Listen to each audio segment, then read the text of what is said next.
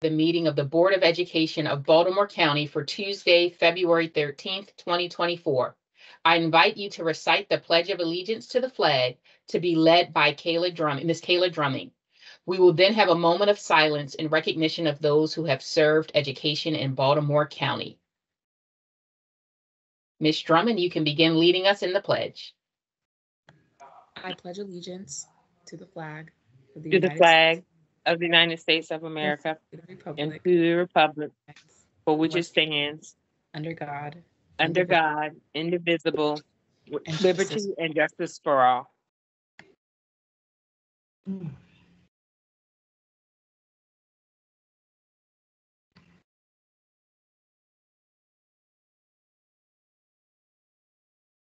Thank you. Tonight's Board of Education meeting is being broadcast through the BCPS online live meeting broadcast and on BCPS-TV, Comcast Xfinity Channel 73, Verizon Fios Channel 34. In order to efficiently conduct this meeting, all voting items this evening will be done by roll call.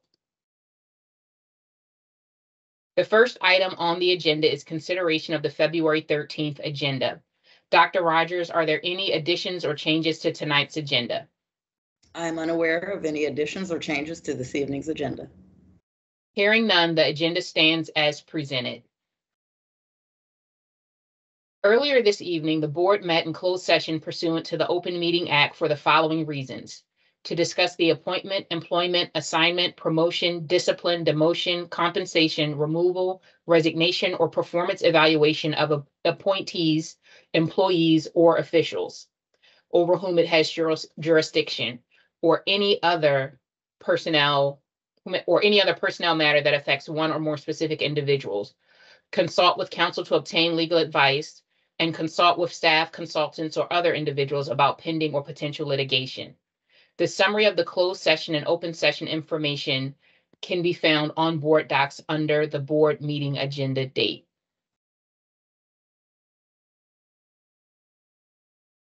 The next item on the agenda is personnel matters, and for that, I call on Mr. McCall.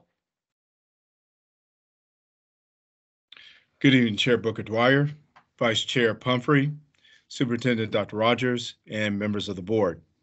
I'd like the board's consent for the following personnel matters: retirements, resignations, leaves, deceased recognition of service, and certificated appointments. Do I have a motion to approve the personnel matters as presented in exhibits D1 through D5? So moved, Stileski. So moved, Harvey. Do I have a second? Boy. We have a second. Second, Savoy. Any discussion? May I have a roll call vote? Ms. Han? Yes. Ms. Frempong? Yes. Ms. Slichter? Yes. Ms. Pumphrey? Yes. Ms. Drummond? Yes. Ms. Stileski? Yes. Dr. Savoy? Yes. Mr. McMillian? Yes. Ms. Harvey? Yes. Mr. Young? Yes. Ms. Dominowski? Yes. Ms. Booker Dwyer? Yes. Thank Motion you. carries. Our next item is public comment. This is one of the opportunities the board provides to hear the views and receive the advice of community members. If not selected to address the board, members of the public may submit their comments to board members via email at boe@bcps.org. The Baltimore County Police Department's Homeland Security Unit and Office of School Safety has recommended safety and security protocols, which are posted in the board's room and available in board docs and on the board's participation by the public website. While we encourage public input on policy, programs, and practices within the purview of this board and the school system, this is not the proper forum to address specific student or employee matters or to comment on matters that do not relate to public education in Baltimore County. Inappropriate personal remarks or other behavior, such as language that promotes violence against a BCPS employee or that disrupts or interferes with the conduct of the meeting, are out of order and will not be tolerated. Person who otherwise disrupt or disturb this meeting will not be allowed to continue their remarks and will be escorted from the meeting. Please observe the 3-minute clock, which will let you know when your time is up. The microphone will be turned off at the end of your time or prior to that at the discretion of the board chair. I now call on our school systems affiliated groups to speak. Our first speaker is Andrea Broadwater from the Baltimore County PTA Council.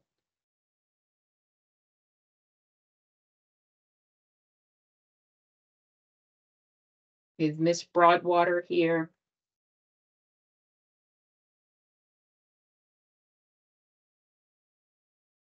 Ms. Booker Dwyer, as a reminder to our call-ins, on the keypad of their phone, *6 will unmute their mic so they can speak.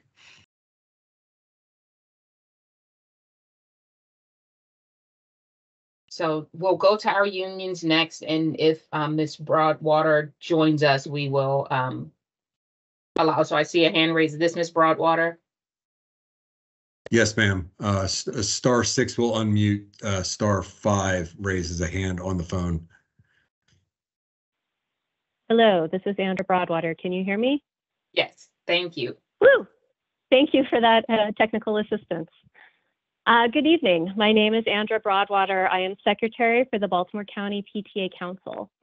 The council assists our approximately 150 district PTAs and PTSAs in their efforts to make every child's potential a reality by engaging and empowering families and communities to advocate for all children. I don't think it's any secret that BCPS families care for our students, and we've been pleased to see the recent moves by the district to provide extra support for our adolescents' mental health, because according to our kids, they need it. According to the latest Youth Risk Behavior Survey, about 41% of Baltimore County adolescents felt sad or hopeless enough that they stopped doing some usual activities. More concerning, about 20% seriously considered attempting suicide, and about 16% actually tried to do so at least once during the 12-month survey period. In addition to providing professional staff in the buildings, BCPS has supported student mental health through the Healthy Minds program, and we appreciate the new programs to connect our students with mental health providers outside the school day through Talkspace and the middle school pilot program. But we feel like we're ignoring the elephant in the room contributing to poor mental health of our students, and that's early school start times. I want to make sure you understand what our kids are going through under the current schedule. Our regular high school bus pickups start around 6 a.m. Magnet school buses start even earlier. Biology makes it hard for adolescents to go to sleep before about 11, yet they still need about 9 hours of sleep. Doing the math, we're asking them to be ready for the bus 2 hours before their bodies are ready to be awake. And if you ask any high school teacher if they have a class of fully awake and alert kids for first period, you're going to get a flat out no. When kids are fully rested, they achieve higher academically and in sports, and are more physically and mentally healthy. So I ask you, why isn't BCPS adding this to the catalog of supports for our students? It's one that's supported by many, including the PTAs, the American Academy of Pediatrics, CDC, and 2 of our neighboring districts. Now, I know implementation in Anne Arundel and Howard counties was not without its bumps, but I think it's important to remember that those changes were accomplished in the midst of a nationwide bus driver shortage and with a brand new bus contractor, and we can learn from their experiences. As the 2014 joint report from Maryland's Departments of Health and Education eloquently stated, in preserving the status quo, the state risks letting local resistance trump a strong body of scientific evidence that sleep is critical to health and academic achievement. Your mission as members of the Board of Education is to provide students with the supports necessary to learn, achieve, and find success in college and careers. I think you know none of that is possible if they're too tired to learn. Please use your leadership to prevent what the report predicted, letting local resistance trump the scientific evidence. Please start school later. Thank you. Next are our unions, and our first speaker is Mr. Nick Argyros. And remember, you have to do the *6 to unmute yourself.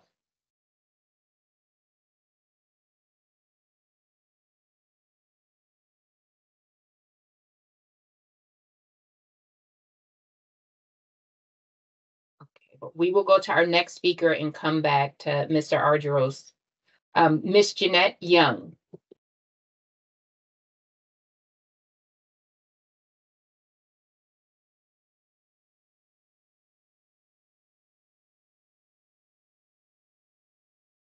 Remember the star 6.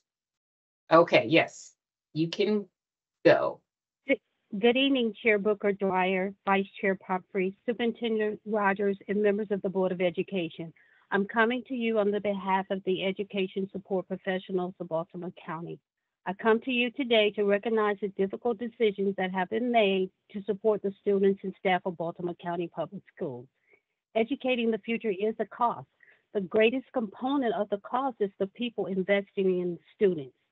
Thank you for recognizing the value of paraeducators, office professionals, health assistants, technicians, interpreters we have on the 110,000 students of Baltimore County in this year's budget.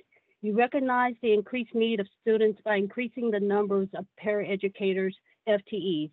You recognize the value of education by acknowledging educational attainment of office professionals and interpreters. You increase compensation. The increased compensation is a priority of my members. I believe your commitment to the multi-year agreement will increase staff retention as well as student achievement. While the membership will be ratifying the tentative agreement in the next few weeks, I'm comfortable seeing that this budget focuses on the student achievement by supporting the people and the programs of Baltimore County Public Schools. Thank you. Thank you, Ms. Young. Our next union representative is Mr. Brian Epps.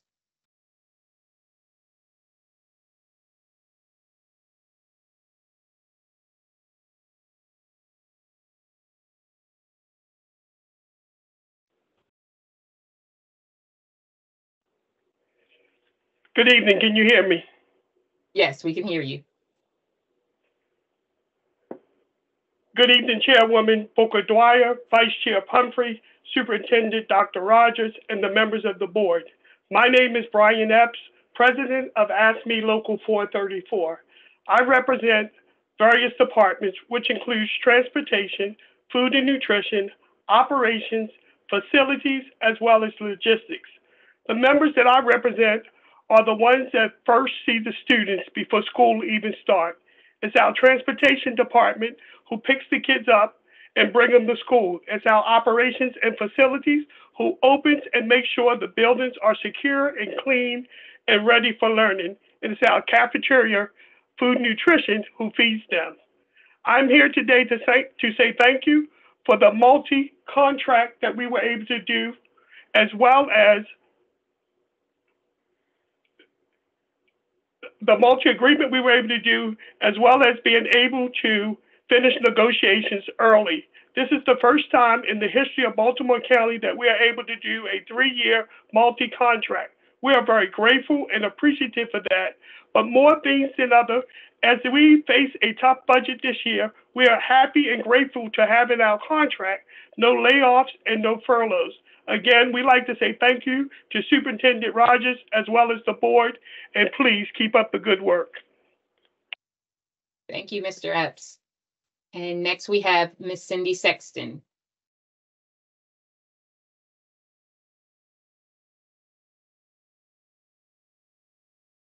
Remember, you have to push *6 to unmute yourself.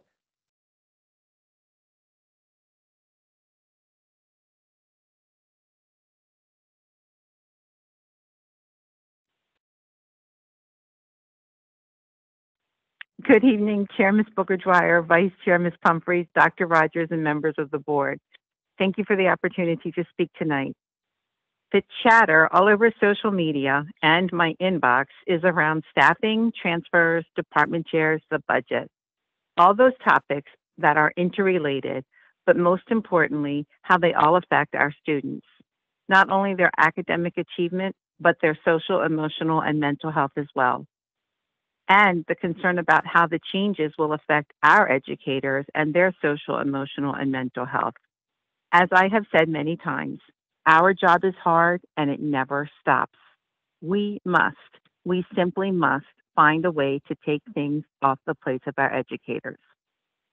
I have been in several conversations with Dr. Rogers, asking questions and expressing concerns about many things, including but not limited to class size, transfers, department chairs, and more. Dr. Rogers and I spoke last night, and she asked me to call a meeting of the TADCO building reps so she could meet with them directly to answer their questions. We did that today at 3 o'clock. More than 100 of us were on the call. Dr. Rogers answered questions about department chairs, how staffing is shared by administrators, IEP facilitators, and more. We have a follow-up list of questions that we just did not have time to get to, and I will be sending them in for answers. The budget concerns me because I want to, as you know, recruit and retain our educators. But I have to say that as a system, we must look at things differently in order to get better results. As a society, we keep doing the same things in education, and our students are not succeeding. This is not just for BCPS. My fellow union presidents in other counties tell me the same stories about problems in their systems. I don't like that we're cutting positions. My message since my first day as TADCO president has been that fully staffed schools increase learning outcomes, decrease student behavior concerns, and increase the positive climate at school. We have struggled with fully staffing schools, and it's not getting better, so we have to do something different. Looking at the budget, looking at what we have, doing the best we can for our students. Dr. Rogers has stated that when we are in a better fiscal place, and I'm hoping that's next year, those positions will be put back in schools. I appreciate her willingness to meet directly with TADCO reps and answer their questions. I continue to ask them and do all that I can to help the system help us retain our educators so we can be there for the students. I look forward to doing the work with the school system as always. Thank you. Thank you, Ms. Sexton. And I'll go back to see if Mr. Nick Argyros is there.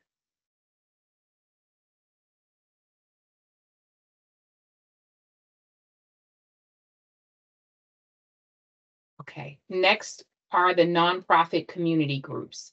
And our first speaker is Dr. Barbara Desmond.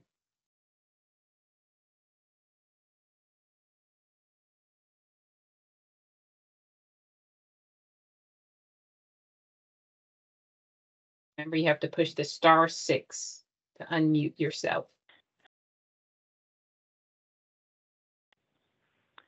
Am I unmuted? Can you hear me? I can hear you loud and clear. Go ahead.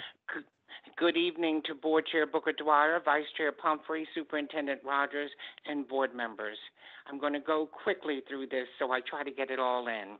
The Randallstown NAACP thanks County Executive Olszewski for authorizing $1 million in scholarships to promote diversity among teachers. However, we must point out that while diversity among staff is important to the school climate and culture and students' social emotional conditions, it is no replacement for highly competent teachers and a rigorous standards-based curriculum. There is a convenient myth in education circles that Black children need Black teachers to learn. These children, like others, are resilient and ready to learn. This myth is false. It is the duty of the school system to teach them. Number 2, Crossroads Center started as a strategy to prevent discipline issues from impacting students in schools and providing students an opportunity to adjust to BCPS. On the website, the school speaks about proactive services and the positive impact on students. However, based on information we've received, our understanding now is that curriculum quality, implementation, and consistency is questionable. Also, the center is a revolving door where students return to regular schools only to return to Crossroads. Behavior, disrespect of faculty and other students is reprehensible. Thus, we urge the superintendent and board to conduct an investigation of conditions in all alternative schools in Baltimore County. Third, handwriting instruction should be brought back to schools. Data indicate that there are advantages to learning cursive and achievement. Knowing the digital divide experienced among Black people especially, it was a disservice to many students to stop handwriting. Many states have returned to cursive. Despite research that shows the benefits to student learning, it was abandoned in many schools locally with permission of central office. We hope that that can be corrected. Fourth, the year is half over, and we will be concerned about the progress of minority and other students. BCPS cannot continue to graduate students whose scores indicate that they are not prepared for college or careers. Over the past decade, there has been a decline that cannot continue. Finally, please mark your calendars. The Randallstown NAACP is partnering with Student Support Network to present a special concert fundraiser at the Gordon Center on May 25th, featuring gospel legend Vicki Winans to raise money to feed children. 6, we will continue to support efforts to provide students a quality education. Thank you. Thank you. Our next speaker is Ms. Marietta English.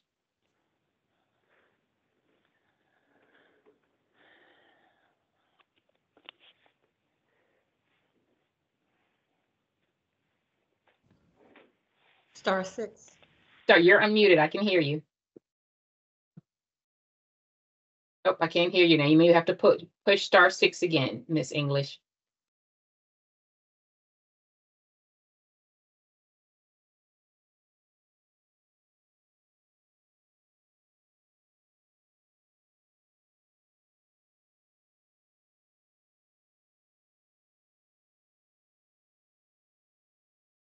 Miss English, you want to push star 6, and that should unmute you.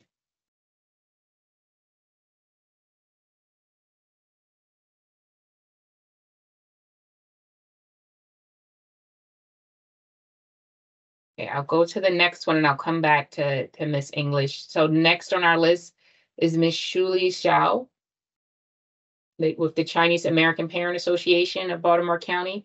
You need to push star 6 to unmute.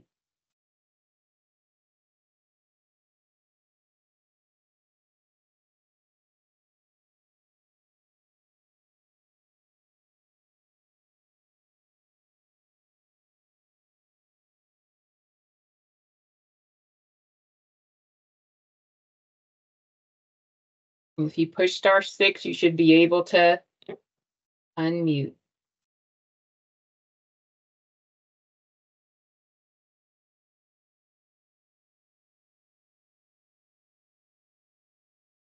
Okay, we will come back.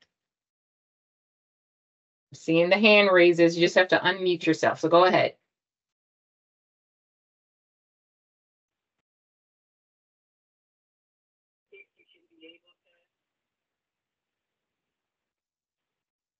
Yep, I can hear you. You can go ahead.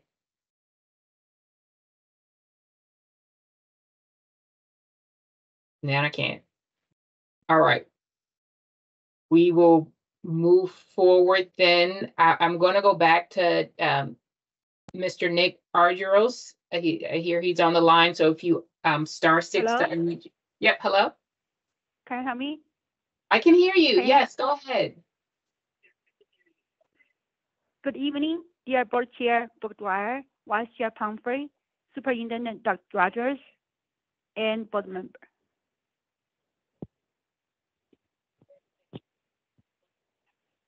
Good evening.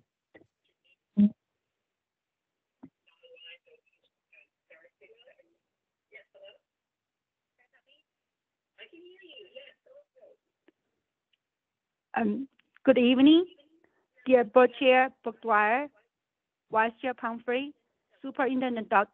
Rogers, and board members. Happy Lunar New Year. This past Saturday marked the beginning of the Lunar New Year. I wish everyone a joyful and prosperous Year of Dragon. I'm Shuli Xia, President of the Chinese American Parent Association of the Baltimore Community, in short, CAPA BC. Our organization is dedicated to serving the Asian American community in the Great Baltimore area, with a specific focus on education and healthcare. One of our core missions is to foster and celebrate the diverse tapestry of Baltimore County.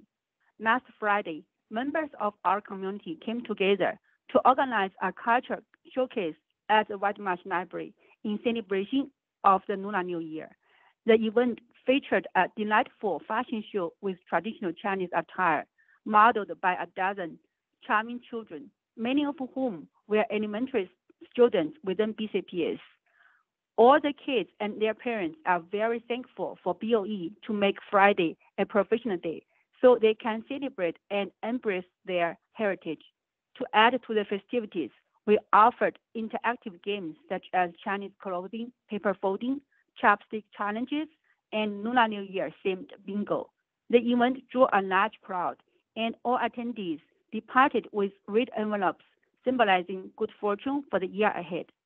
For those who missed last Friday's celebration, we are excited to extend an invitation to a similar event taking place this Saturday from 3 p.m. to 4:30 p.m. at the Coxwell Library. Please bring your family and friends to join us as we celebrate the spirit of inclusion and diversity within our county. Additionally, I invite you to explore the recent Baltimore County Public Library blog post, which contains an interview of 2 members of our organization to delve into the history, rituals, food, and fun facts about the Lunar New Year. Through initiatives like this, we endeavor to enrich the cultural fabric of Baltimore County. Thank you for your attention and have a great evening. Thank you.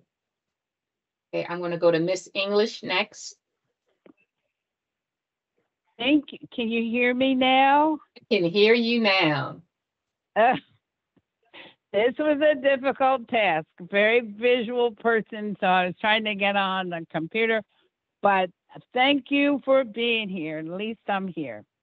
Good evening, Board Chair Dwyer and Vice Chair and members of the board and Superintendent Rogers.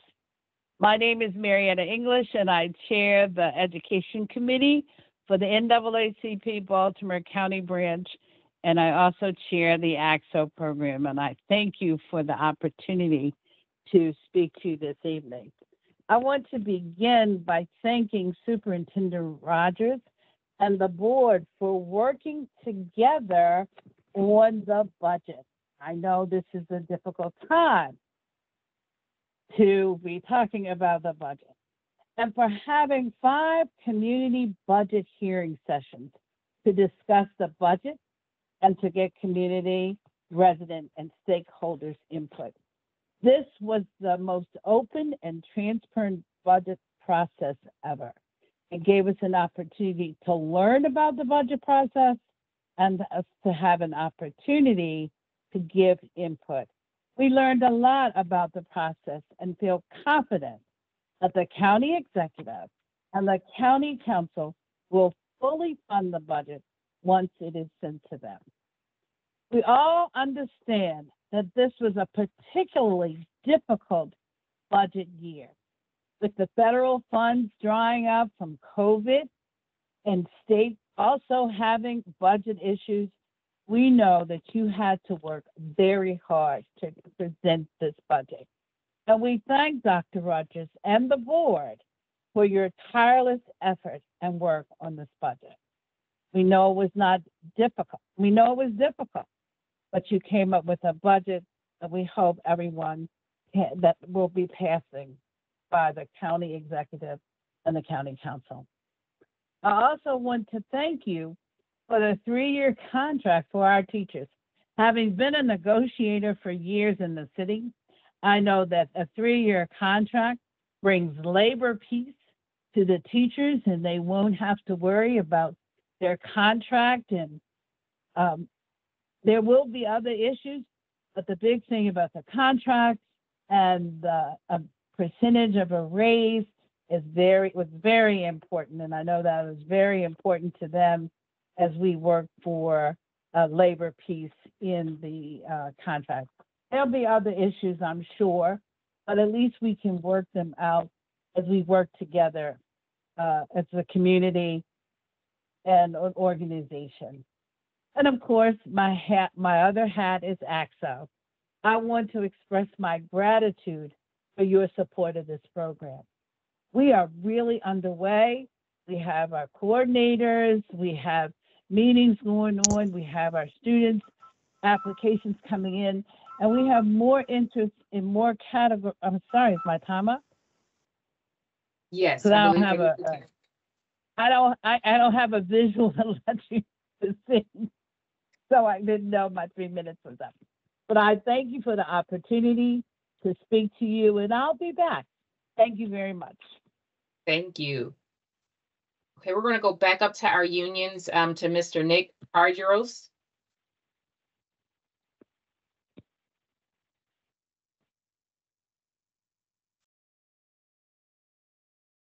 And you can push *6 to unmute yourself. Yep. Yep, I Can you hear me? I can hear you. Good, thank you. Good evening, Chairwoman Ms. Booker Dwyer.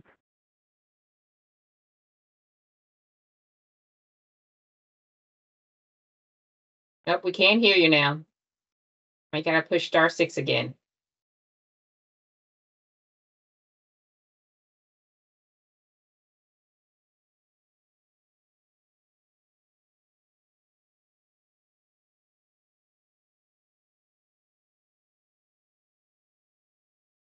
Some technical difficulties. We'll come back to you.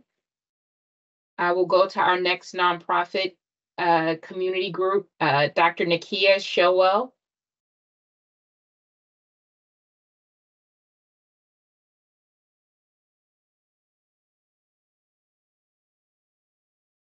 Dr. Showell, you can push *6 to unmute yourself. Yes, you can go ahead.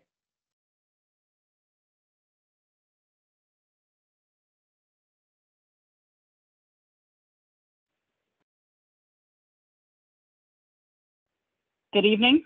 I can hear you. Wonderful. Good evening, Chair Dwyer, Vice Chair, board members, and Superintendent Rogers. My name is Dr. Nakia Showell, pediatrician and president of the Alpha Kappa Alpha Sorority Incorporated, Upsilon Epsilon Omega chapter, uplifting and empowering the Baltimore County community for 30 years.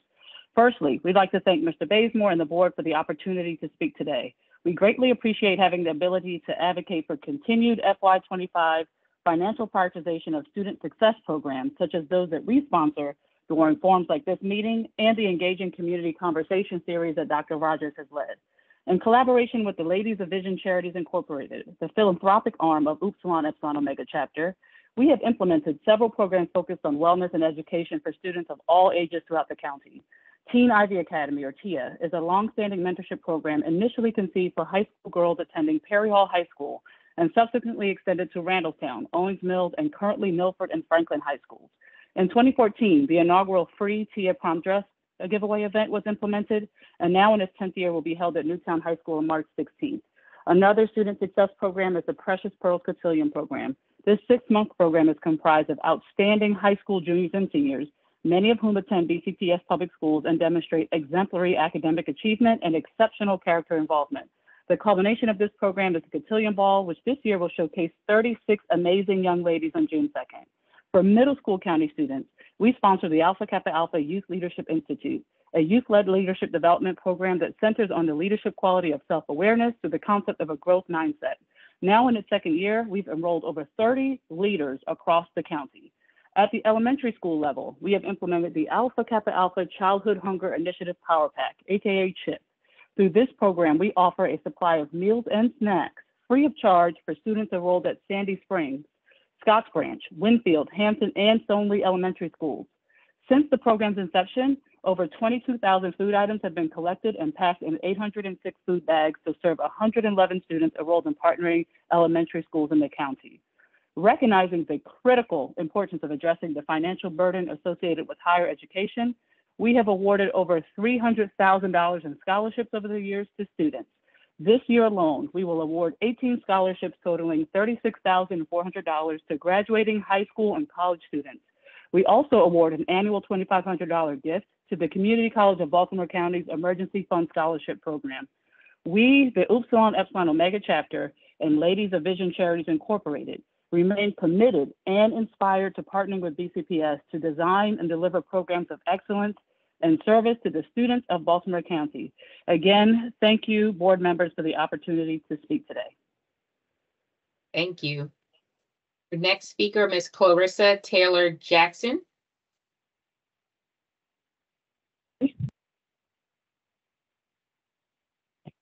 Can you hear me? I can hear you. Perfect. Good evening to the chair, vice chair, superintendent, and board members.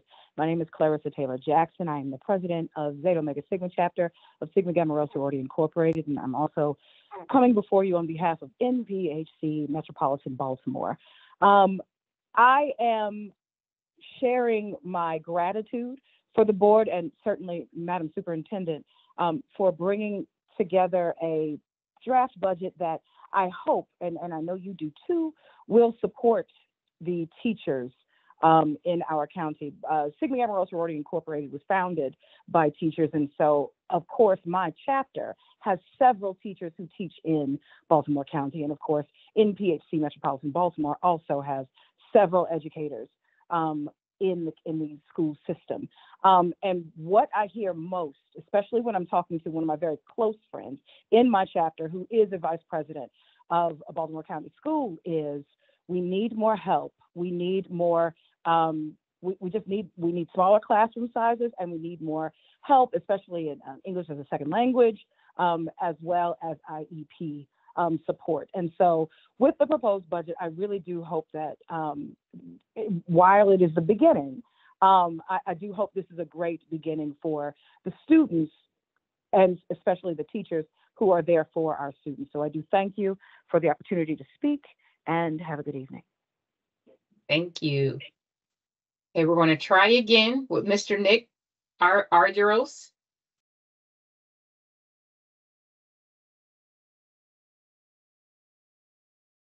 Okay, we will move on to the individual citizens or students. And our first speaker is Ms. Sharon Saroff.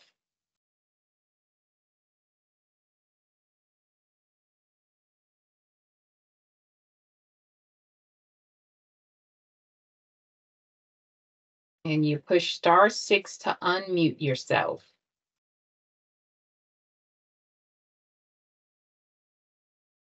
Yes, you can proceed.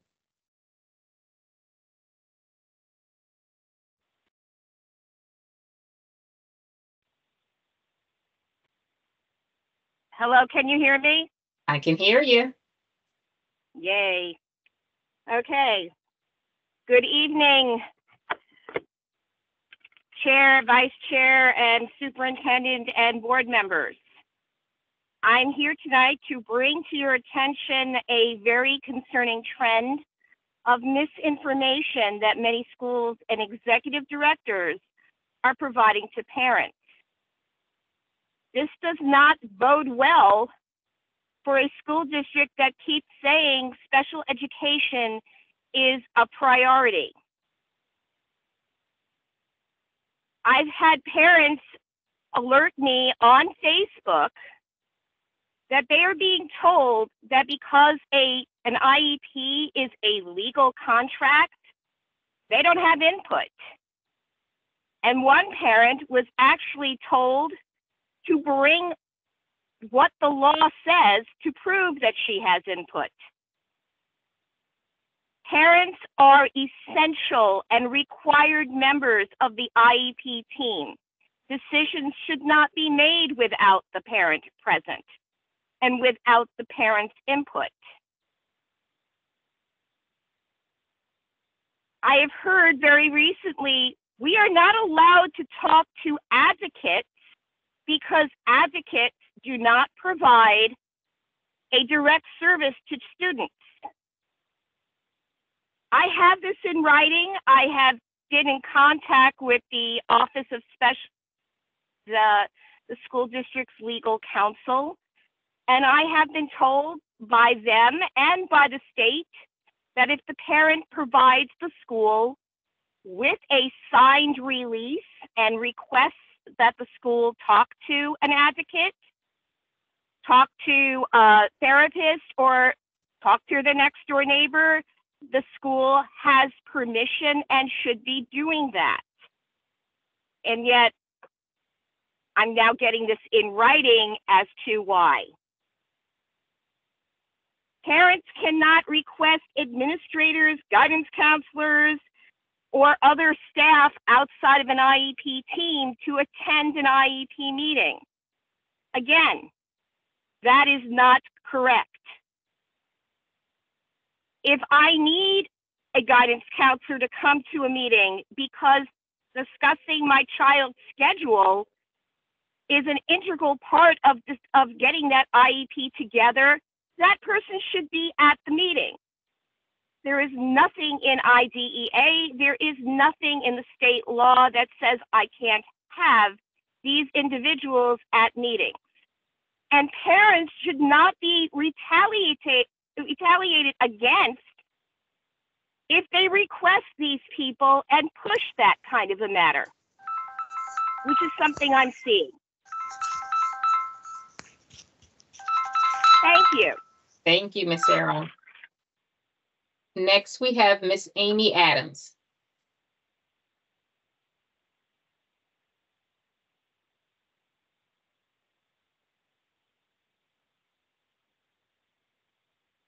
Miss Adams, you can just push *6 to unmute yourself.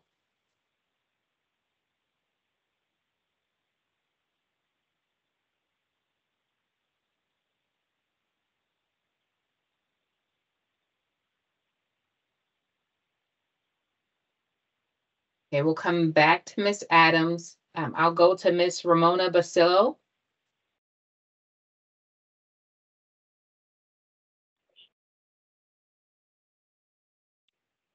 Good evening. Good evening. Can you hear me? I can hear you now. Excellent, thank you. My name is Amy Adams. I'm speaking on behalf of the Baltimore County Parent and Student Coalition on the topic of the proposed budget. To date, we have only seen posted questions from 4 of 12 board members. Are there any other member questions to be published? Whether elected or appointed, board members are supposed to govern, not acquiesce. Since staff allocations were announced to schools, many people have reached out with concerns about cuts at the school level and how it will impact school safety and climate and student outcomes. We are encouraging everyone to provide direct feedback to you prior to the vote on the 27th. We understand that COVID grant money is ending, Blueprint mandated spending begins, the added 15 minutes and the negotiated salary increases need to be funded. What we don't understand is why it seems like most cuts or reassignments are happening at the school level, closest to students who are so critically behind. BCPS isn't alone with budget challenges, but are you asking the county and state for exactly what you need to fund your priorities? The county executives, state legislators, and governors frequently state that every Maryland student deserves a world-class education. If that is the case, they need to put their money where their mouth is. A recent IG report showed $12 million were left unspent from a COP grant in 8 counties, including ours. Some counties hired consultants to study the law and help them spend the money because of lack of direction from MSDE. This story raises serious questions about those in charge of education in Maryland and their competency. That money should have reached and helped the neediest children and was left on the table. Is anyone being held accountable? The budget book states that there will be slight increases in student-to-teacher ratio at the secondary level, but classrooms all over the county have been completely understated as to true class sizes. Teachers are saying that many schools are losing anywhere from 8 to 22 teachers. Most classrooms this year are well over the calculated averages. How functional is a pre-K class with 20 to 22 kids, or a kindergarten class with 27 students, including 6 with IEPs, or a third grade class with 29 kids and 14 IEPs, or a 6th grade health class with 40 students? Middle school teachers are teaching multiple grades during lunch periods, therefore other students cannot seek help during that time. Some classrooms are physically out of space to fit any more students, desks, or chairs. Will reduced staff at high school levels affect the variety and rigor of class options in order to focus on graduation required classes?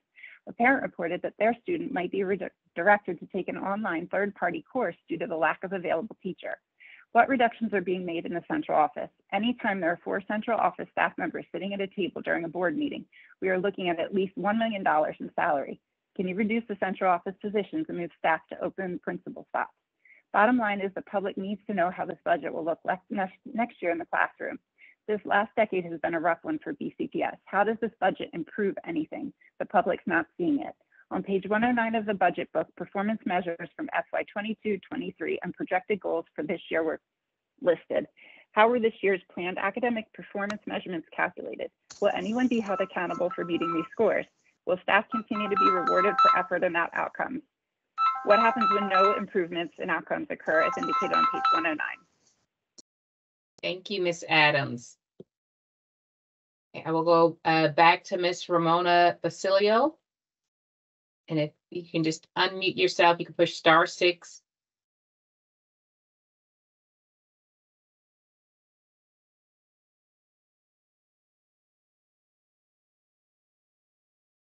Okay, we'll come back. The next speaker is Dr. Bosch Ferrone.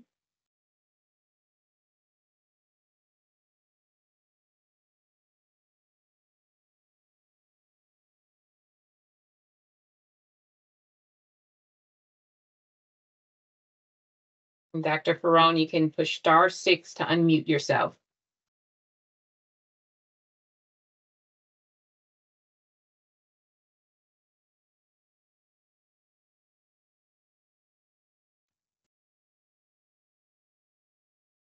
Yes, please proceed. Can you hear me? I can hear you. Perfect. Thank you. Thank you all. Good evening. I have a solution, at least to a good number of the problems you heard today, and it's called generative AI. This is the only technology that is available today that can be beneficial for the education system and for the courts and police departments, etc. The cost of training teachers is high, and humans are fallible, and they need the technology to be more effective and more efficient. Artificial intelligence will allow you to teach the teachers faster and better and cheaper. AI is able to analyze and gather the data much better than humans.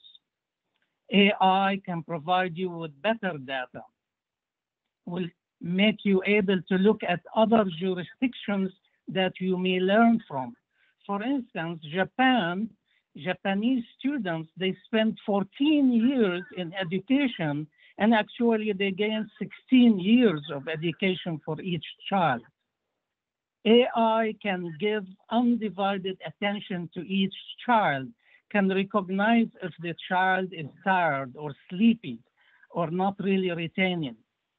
And AI can tailor to different learning styles and different ethnicities. There is fear that AI in the school system will eliminate jobs. There is some truth, there's probably some loss. However, the US economy is proven to be resilient, and know that our unemployment is 3.7%.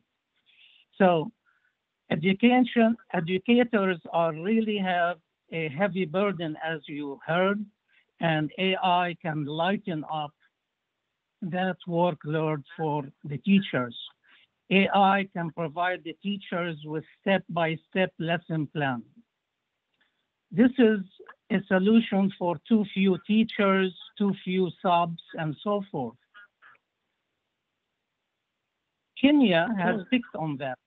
AI is picking up in Kenya, India, Brazil, and out of all countries, the Democratic Republic of Congo. So based on what I know and read, AI is a good equalizer and can solve many issues for the school system. The biggest obstacle is the fear of AI and the fake news that it is going to kill jobs. I really sincerely wish the school system would study artificial intelligence for a potential application in the school system to solve many of the issues that you heard today. Thank you very much. Thank you, Dr. Ferrone. Hello, is this Ms. Pacilio? Yes, can you hear me? I can hear you loud and clear. Go ahead. Thank you. Thank you very much. I just had some technology issues. Good evening, Madam Chair, Madam Vice Chair, Superintendent Rogers, and members of the board. I am delighted for this opportunity to speak before you, even using the phone. I am wearing my Baltimore Coalition, or my Deer Park Friends of Deer Park Coalition hat. Even though it says Deer Park Coalition, it's really an organization of former PTA parents, executive officers, community members from a board that I attend, and neighbors who are passionate about what's going on in Deer Park community, particularly the elementary school, the middle school, and the surrounding elementary schools and high schools. So it's a much broader group.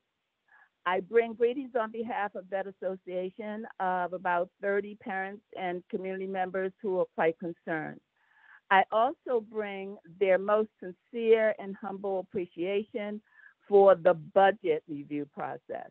As one parent told me last Thursday, it's not as wonky There's information that has been the most transparent she has seen in years. She could actually follow it, and she got so excited. I think she's delving into the 500 and some pages of it. We want to thank the board and the superintendent for such a transparent process, for the town meetings, for the input. And as the superintendent says, it does, and it's beginning to feel more and more like the people's budget. And I share that view. I also want to elevate two other points that I heard this evening and that some of the community members have mentioned. First, having to do with the technology, the class action suit that we believe Baltimore County has signed on regarding some platforms that are presenting information that is damaging the mental health of our students. We'd like to stay on top of that and get any updates on that as it occurs. Secondly, I believe it was Dr. Desmond who mentioned the handwriting syllabus. One parent mentioned that the handwriting program is needed. It's needed desperately. When her son goes to high school, he won't have much of a problem because she's a teacher and she has taught him. But the handwriting for many students is atrocious, and they need it to support whatever career and college program they're going to follow. We need to bring that back. I echo Dr. Desmond.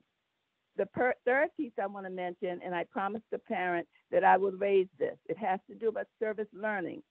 With the governor creating Maryland as a service state, service learning in Baltimore County is second to none, we believe. One parent suggested a service week where seniors and any students could take time out from school. Transportation would be provided to help students achieve the 75-hour learning requirement. And last but not least, I want to add my own thanks, and I want to elevate the conversation about the budget and the support for ESOL and English language learners. We appreciate that. Thank you. Thank you. And we're going to go back one more time to see if we have Mr. Nick Argyros. Is he ready now? I'm here. Can you hear me okay now? Great. We can hear you. I think I'm breaking records tonight. Yes. Thank you. Good evening, Chairwoman Ms. Booker Dwyer, Vice Chair Ms. Pumphrey, Superintendent Dr. Rogers, and members of the board. Thank you for letting me speak on behalf of OP tonight. On behalf of the central, professional, employees, I want to take a moment to express my appreciation to Dr. Rogers and the board for your commitment to guarding the livelihood of our employees. Your decisive action to protect employees against layoffs and furloughs and being diligent about considering all aspects of the tentative work agreements demonstrates that your genuine concern for our employees, our students, and the stability of our community. Your leadership and foresight have provided us with a sense of security and reassurance during uncertain times, allowing us to continue our important work for our students with peace of mind. Please accept this genuine thank you for your ongoing support and advocacy. Your dedication to prioritizing the needs of students and employees does not go unnoticed. Thank you. I hope that all came through. Came through loud and clear, and that was a great way to end public comment. So thank you so much. Thank you very much again for your patience. Appreciate you. Thanks.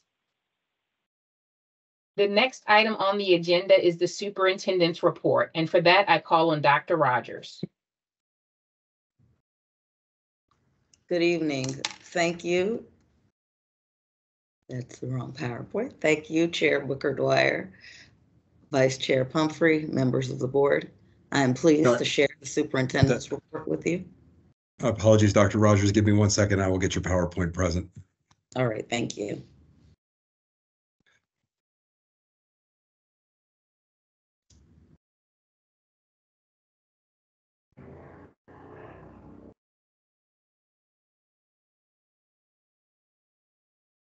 It is up.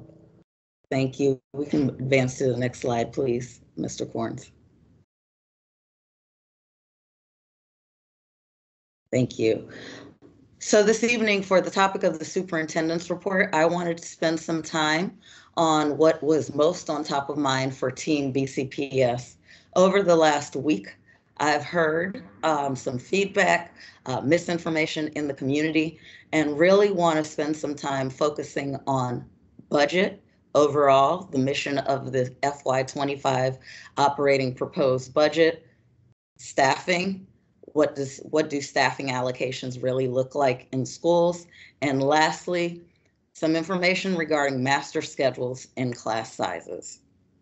As we have shared since September, when we started the budget process very early, it was extremely important to us because we knew it was a challenging year, that we really engaged all members, stakeholders across Team BCPS in authentic conversations and collaborations, empowered them to share with us what their most significant needs were so that we could all work together to move forward and ensure that our students have the opportunity to excel across Team BCPS. Next slide, please. Our why is very simple. As has been mentioned over the last several months by us and has been mentioned by stakeholders this evening, we have more than 110,000 students counting on us. Those students need us to work together to reverse the trend of declining performance that we've seen over the last decade in Team BCPS. If we take a look at the maps that are shared on this slide, and we really dig into the English language arts slide, we'll note in elementary school, that is where we see the most promise for our students and literacy. The green, if you recall from before, points to students that are proficient and advanced as measured by the state assessments. What we ideally want to see as we move forward, as we continue to invest in people, as we continue to invest in our students, we want to see more green. The longer a student stays with us, we want to see green, proficient and advanced students in middle schools and in high schools. Next slide, please. And so we started this school year sharing 4 specific priorities for Team BCPS. These priorities were developed based on an analysis of our data, engaging with stakeholders, and identifying where we needed to go as a school system to get us back to our rightful place in the state of Maryland and beyond. Our number one goal, our most important work that we do, is focusing on academic achievement. I've said it many times, and I'll say it again. We exist to educate students, all students at all levels. In order to do that, we must address issues and concerns that we have in infrastructure, safety and climate, and ensure that we have highly effective teachers, leaders, and staff across Team BCPS. Next slide, please.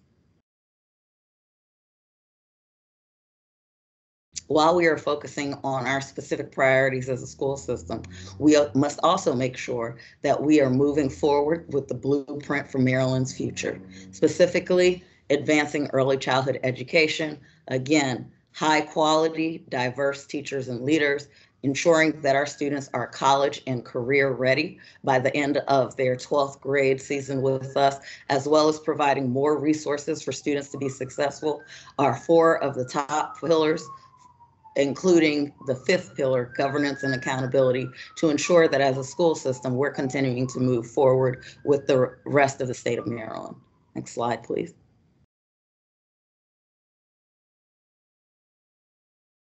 I've had an opportunity with psychometricians to take a look at our data to identify where are those areas that we need to focus on first in order to move the school system forward. Our academic priorities have been this year and will continue to be English language arts, mathematics, ESOL to meet the needs of our multilingual learners, and special education to meet the needs of our students receiving special education services. Next slide, please. And so this slide really speaks to where do we see our students going? How are we as a school system going to make sure that our students are college, career, and community ready? I want to point to the first indicator of college and career success. That is kindergarten. That happens within the first month of students attending kindergarten. And so this budget really speaks to that in our acceleration of pre-K programs in alignment with the blueprint. When we look at the next 2 indicators, Those take place in our intermediate grades in elementary school. Both grade 3 and grade 5 are critical times for our students. Our students by the end of grade 3 need to be able to read at or above grade level, and grade 5, they need to be able to demonstrate proficiency in ELA and mathematics on the MCAP assessment. When we move up, and I will also note, grades 3 through 5, those are the grades that currently are the largest classes in terms of how we staff across Team BCPS. Our next marker is in grade 8. That successful completion of Algebra 1, really focusing on the mathematic needs of our students, is something that we have to do if we are to achieve in BCPS. And the last marker points to several indicators at the high school level, different options for our students to demonstrate college and career readiness. Next slide, please. But we have to make these things happen in the midst of a challenging budget year. I can share with you, as a brand new superintendent, it would not have been my preference to have to walk into the first operating budget having to make difficult decisions. But oftentimes, a lot of hard work that is worth it on behalf of students includes making difficult decisions. For us, we know the larger the school system, the larger the portion of ESSER funds. And so for us, that was $84 million. There were many critical initiatives that we funded using ESSER funds as depicted on this slide. This is also the very same year where across the state of Maryland, all school systems received the smallest percentage of blueprint funds while still having to move forward with the mandates. Next slides, please. And so we had to make decisions. We had to make tough decisions, working together with members of Team BCPS to analyze student data, understand what the data for the last decade was telling us that they needed, having conversations with principals, having conversations with teachers, having conversation with central office leaders. And so we could not afford to spend another year without investing in our schools. You know, we had questions in terms of this budget and where the positions are going. While we are shifting some resources, while we do have to make difficult decisions and cuts, the cuts that have been shared before for the $104.1 million, you have a large portion of those where they are in central office, and then you have another portion related to class sizes, which we're going to dig into a little deeper shortly. But what I want us to focus on is how we have shifted resources. A lot of the misinformation, miscommunication that is out there in the community focuses on the cuts. While there are some cuts, there are many things that we are adding to this budget directly to schools. Our focus is on our students, pushing resources closer to schools. And so if you take a look at this slide, you'll note all of the new positions that are in the budget. All of these positions that are in bold directly impact classroom instruction. These positions are what we need based on our student data. There is not time to wait to make sure that our students have high quality mathematics instruction, not time to wait for expanding pre-K for our students, or meeting the needs of our special education students or our ESOL students, or responding to our families when they tell us that virtual academy is an option that many students find success with. Next slide, please. And so for those reasons, this budget really is focused on Team BCPS. We are making those investments. We propose to make those investments in early grades, pre-K expansion, and across elementary schools. We want to address specific student needs. We want to focus on safety and climate, which means bringing over investments that we had on ESSER grant funds, and really focus on highly effective staff, both recruitment and retention. We want to stay at least at the number 2 spot for the highest starting salary in the state of Maryland. We're very proud of the 3-year contracts available for all unions, where we have an average of a 13% increase for all staff members across Team BCPS. And this is because we want our staff members to feel secure in their compensation, so all of our time and attention can be focused on meeting the needs of our students. But recruitment, as I said, often is only one piece of it. The other piece is retention, making sure that our staff members have what they need to do their best work. And that's why we are focusing our efforts and resources in professional learning for our staff, in instruction and in operations. We also are proposing adding staff development teachers across all of our buildings to provide that job embedded professional learning, as well as those math lead specialists in elementary schools, where we have the greatest opportunity to start to change our trajectory of students' mathematic performance in Baltimore County Public Schools. Next slide, please.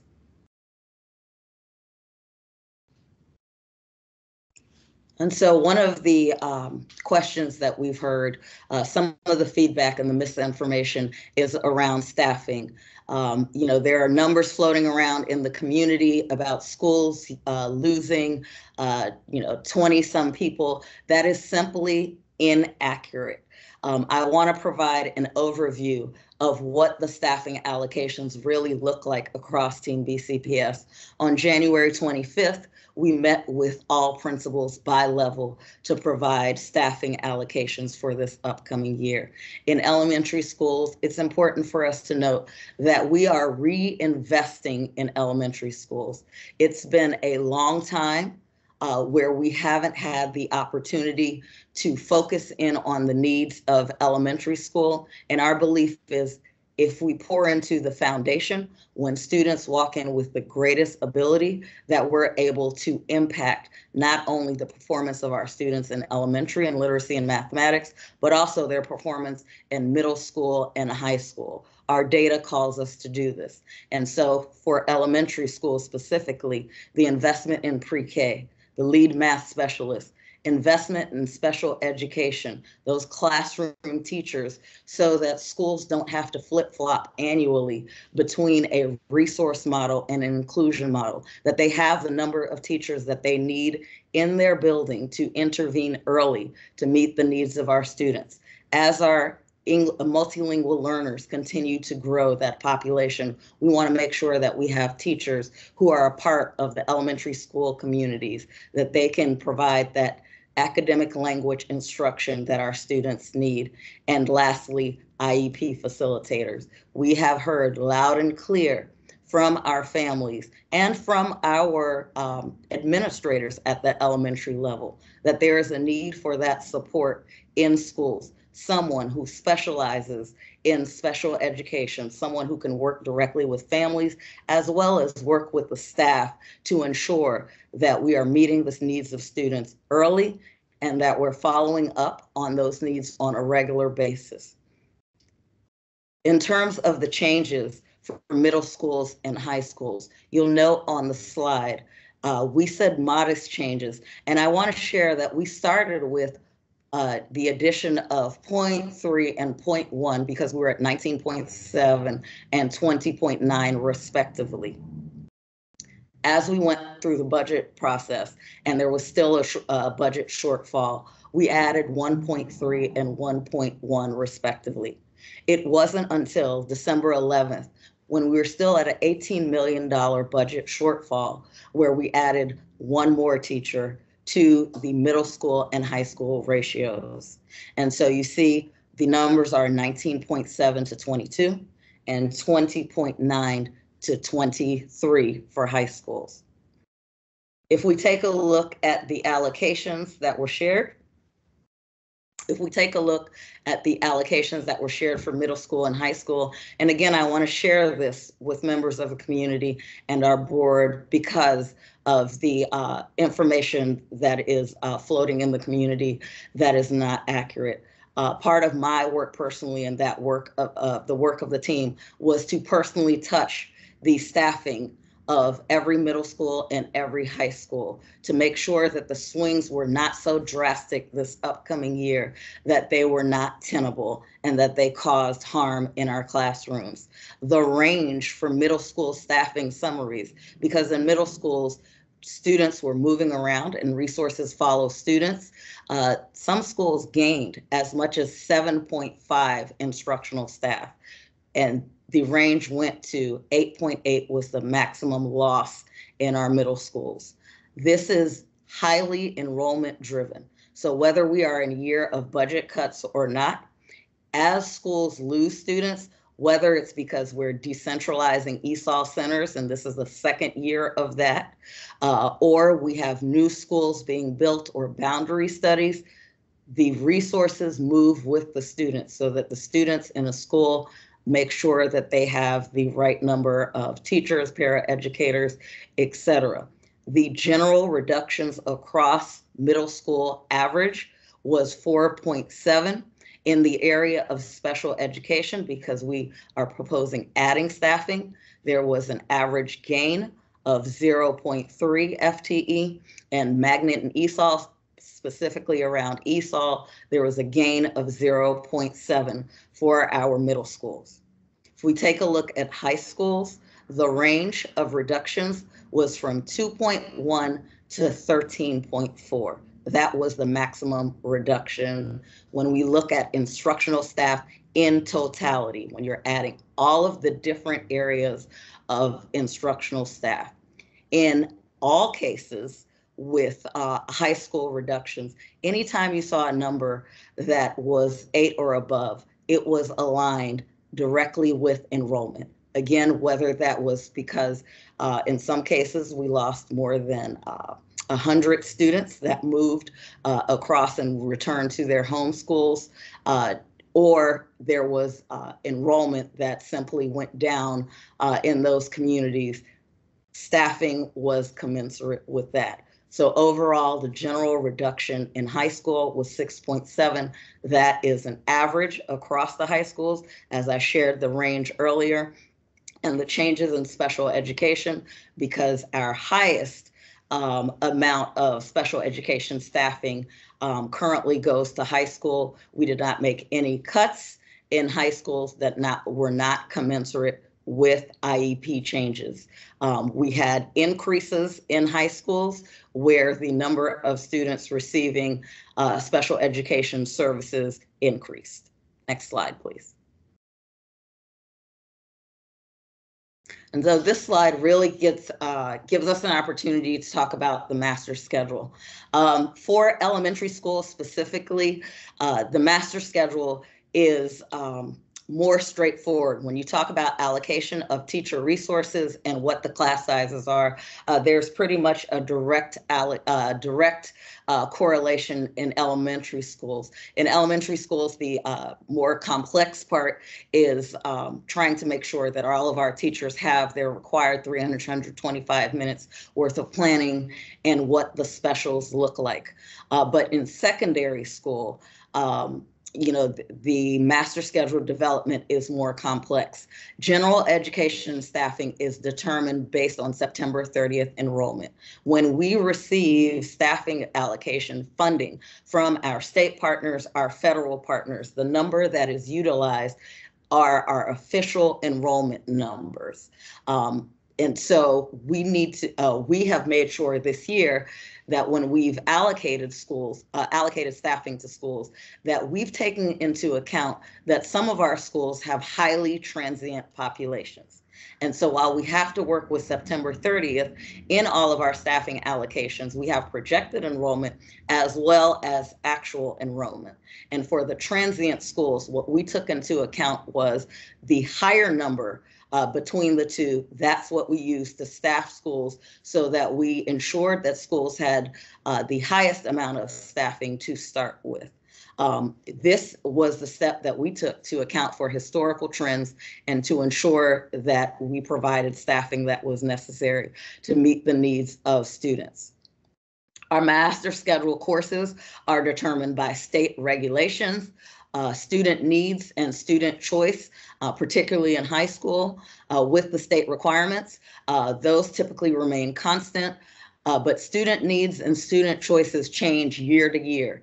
That results in either the contraction of the master schedule or the expansion of the master schedule. In response to those annual changes, student enrollments and those course needs, transfer or changes in teacher assignment to cover all the courses, that happens annually in a master schedule. That is a part of the process that happens annually. As a rule, the more teaching sections that you have in your schedule, that helps to reduce your class sizes. The fewer teaching sections that you have in your schedule, those inflate class size. If we have large numbers of classes with very small enrollments, that also contributes to growing class sizes. And so this year, when we talk about staffing, when we talk about class sizes, we are only talking about teachers who are teachers of records instructing students in the classes. The numbers do not account for nurses, counselors, paraprofessionals, or any other staff who do not instruct our students directly. Additionally, as I shared, there are some other constraints. As I shared, the undersized classes, staff expertise, and conflicts between what we call singletons. If you're only running one section of a master schedule, those pose barriers and sometimes will inflate class size. School leaders may take additional steps to address constraints. Those options that exist include providing, co-teachers in class in those large or high needs classes, limiting some courses to certain grade levels, making sure that those courses are available more than once when we're talking about high school, more than once throughout a high school student's career, combining levels into one class, or partnering with a neighboring school or the virtual learning academy are some of the options that schools have to address class size issues. This is difficult work in the same way that as a school system, we have had to approach this budget season doing zero-based budgeting, not using what we've had and trying to make slight shifts to that. The changes that we have to make in the master schedule with the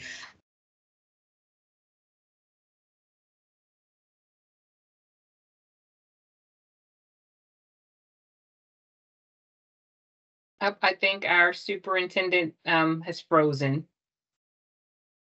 So we'll give her a moment to come back on.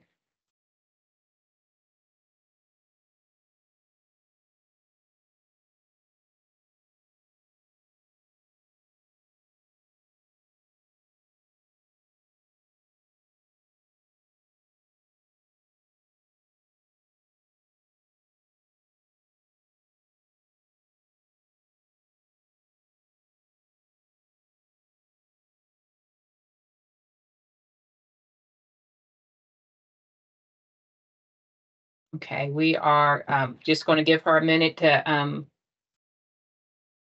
get back on the device. But as you can see, it's a lot of thought, a lot of information, and a lot of community input that has went into this budget.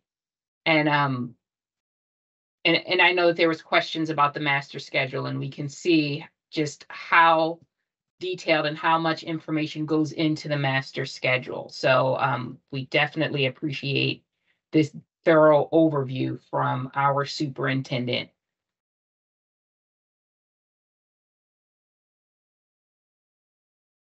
And just to prep board members, I will allow questions after this presentation. So if you have any questions, I will open the floor for that, because it is essential that we have all questions answered and that the board and the public fully understands everything that went into this budget, and that we clarify all of the any misinformation that was communicated to the public.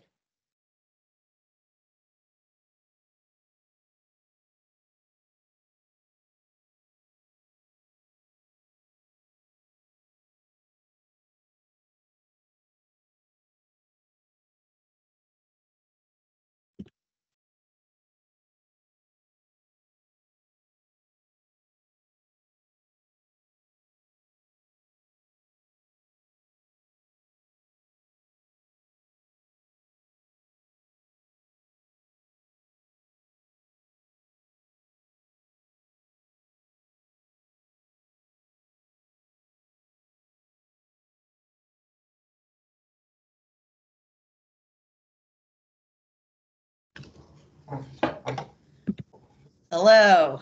Hello, Hi. welcome back. I finished your Thank you very presentation much. for you, so you are good to go. No. All right, sorry, apologize for that technical difficulty. I don't know when the computer froze. Did we discuss this slide or? We did.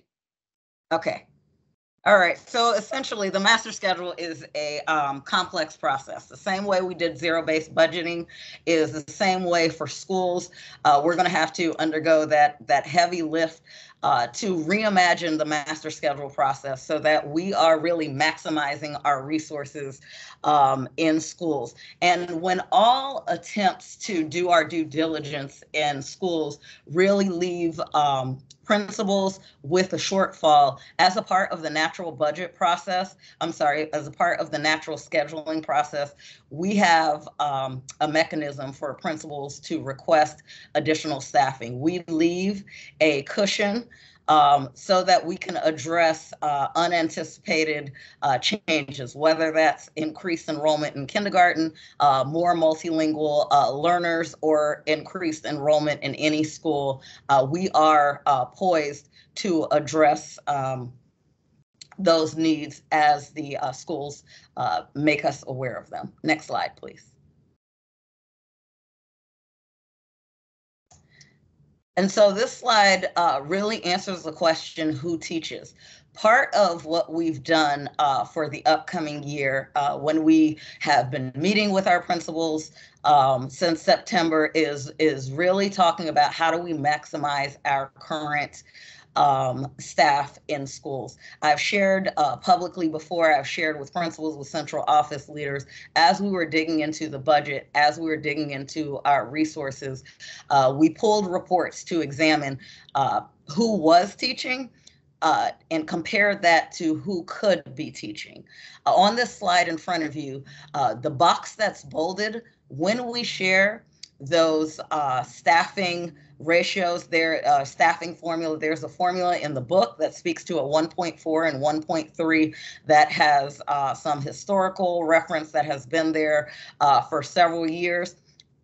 The calculation is made using classroom teacher, that one box, comparing that, multiplying it, whether you're using 1.4 or 1.3, to making that comparison with the number of students in the building.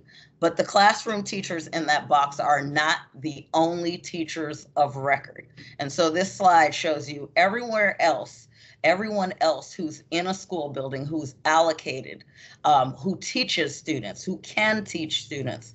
And so part of what we're doing with FY25 is to really address that in terms of how we move forward so we can minimize the impact of those modest increases at the secondary level. Next slide, please.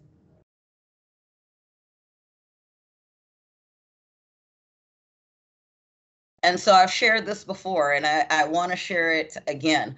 You know, as a very large school system, we have a high amount of variability across our schools.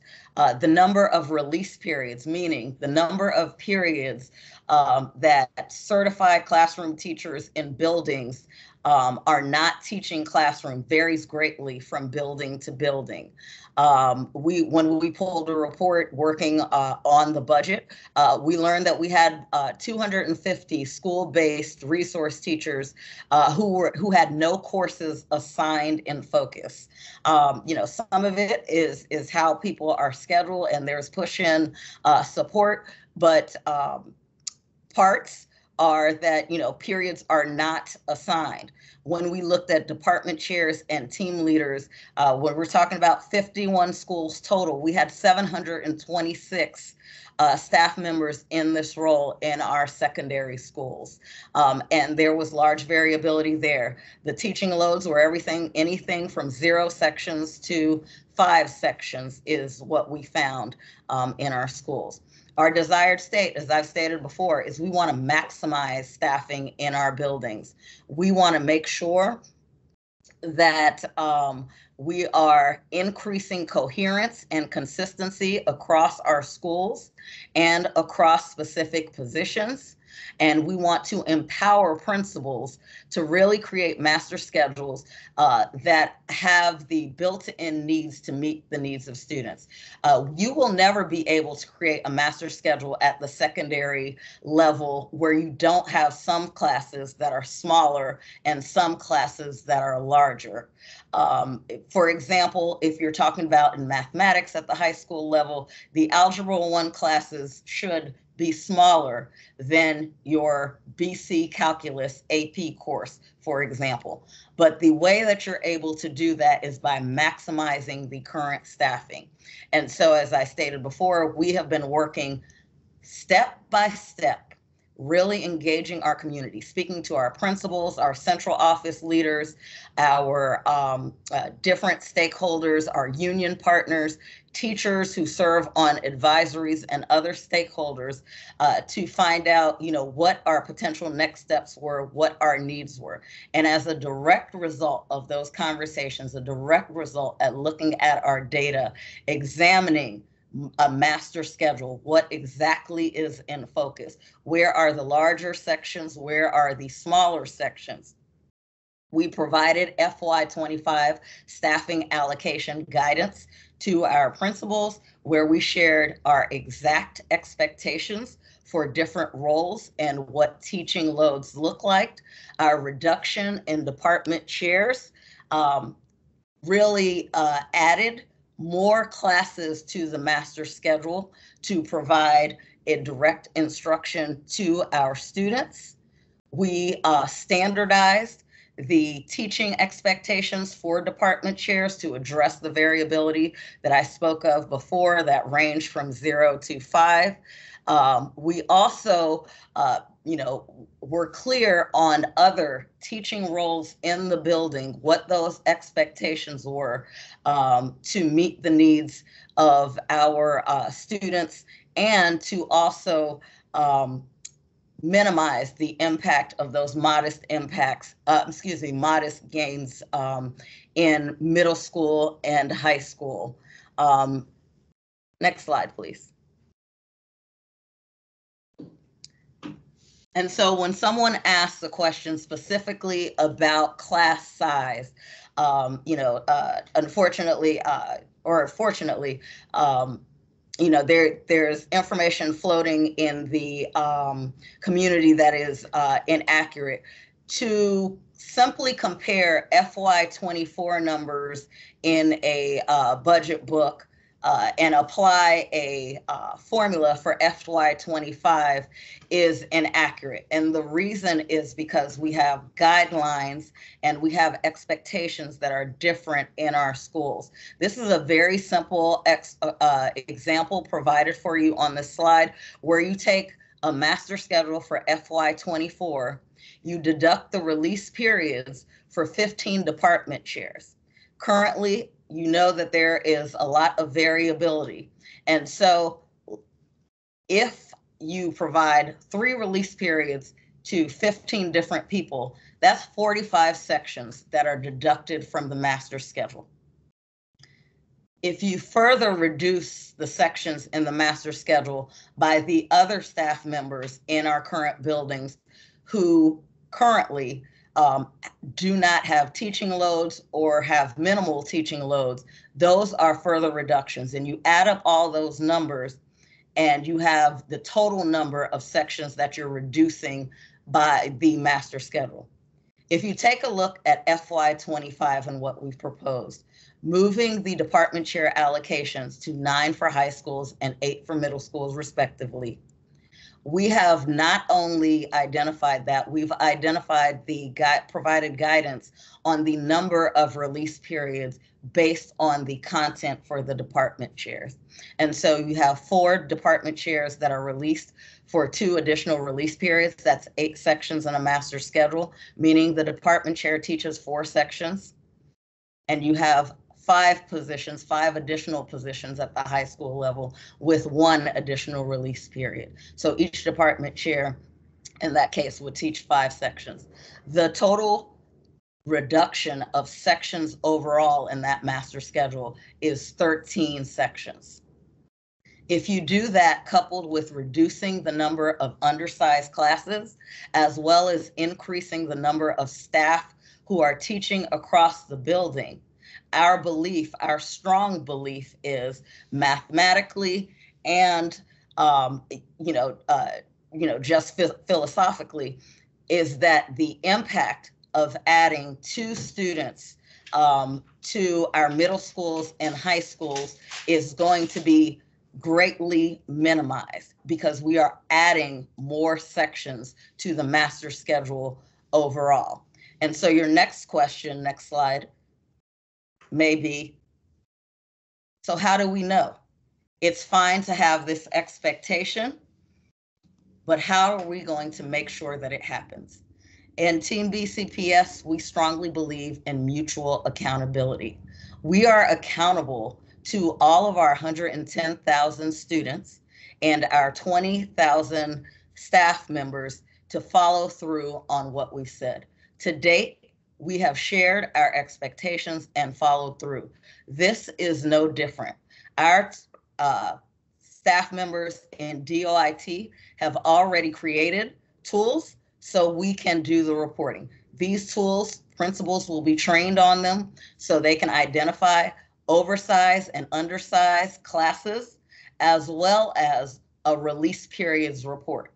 If you take a look at the average master schedule in a high school, you can have hundreds, thousands of sections. And so to try to identify all of these changes by eyeballing it is a very difficult task. And so we have a reporting structure for us to do this. Principals will be trained on how to use these tools. So principals can be the first line to check, as well as our executive director, our chief of schools, and members of executive staff will be pulling the same reports throughout the summer. Our principals are going to know in advance the dates and times we're going to pull these reports so we can work together. And instances where we need to address any issues that we see, we're going to work together hand in hand with our principals, with our master schedulers to meet the needs of our students.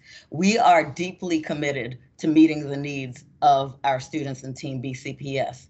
We have committed to moving forward and reversing the trend of declining performance.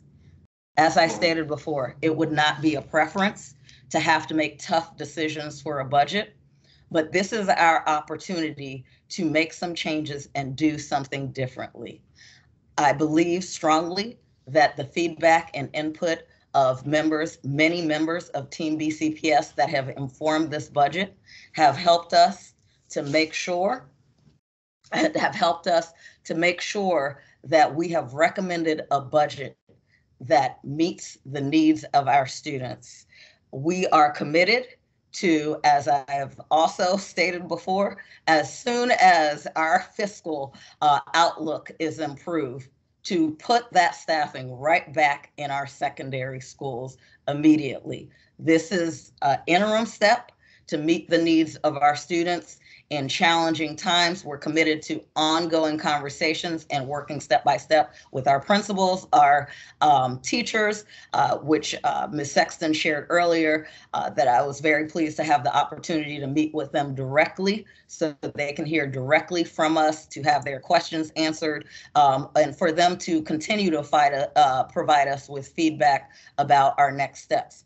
And so at this time, I'm going to take a departure from normal practice and turn it over to you, Chair Booker Dwyer, and open it up for any questions regarding specifically the budget, staffing, or class size. So board members, thank you, Dr. Rogers, for addressing a lot of these questions through your presentation. And so I'll open up the floor for any board members that have questions on what was just presented. If you could just raise your hand and I will call on you. Ms. Pumphrey. First, I just want to say thank you for this extremely detailed and helpful presentation. I did want to say that regardless of the inaccurate information that may have spread, these concerns that we've recently heard are not new. I attended several of the community input meetings, and we heard from teachers at these meetings addressing specific concerns with the extremely large class sizes. Of course, this was prior to seeing the budget, but you know, based on this and then seeing an increase in the class size in the budget, I certainly understand the concerns that were expressed by teachers and the public. But I do thank you for this presentation because I think it provided a wealth of information and explanation. My question would be, as far as the slide regarding the reallocation of resources and mutual accountability, is this reporting available to the public at all or to the board? And secondly, is there a specific number or red flag and I know it would depend on the class, but is there something that would immediately stick out and say, I'm going to use a very high number as an example. Okay, this class has 50 students in it. There needs to be something done immediately. Is there you know, a mechanism where there's immediate attention given to some extreme situations like that? Absolutely. So thank you for sharing that, and thank you also for recognizing that class sizes are something that we need to address holistically across Team BCPS with a long range plan. I want to answer your question about a red flag. While we don't send out to the public the class sizes, this is the first time that we're going to do that reporting, and I don't have an issue reporting to the Board of Education what our numbers look like. As I mentioned earlier, the goal of maximizing the resources is not to say that we'll never have any smaller classes, where we'll never have any larger classes. There is a time and a space for that. If you're bringing on a new program, that might be appropriate. If you have a program that's attached to licensure, for example, if you have a nursing program and the state says 1 nurse for 8 students, you have 2 nurses, it's a maximum of 16 students. If you have a restaurant management program, there's a certain number of ovens. There are many examples why some classes might be larger and some classes might be smaller. What we're trying to guard against are those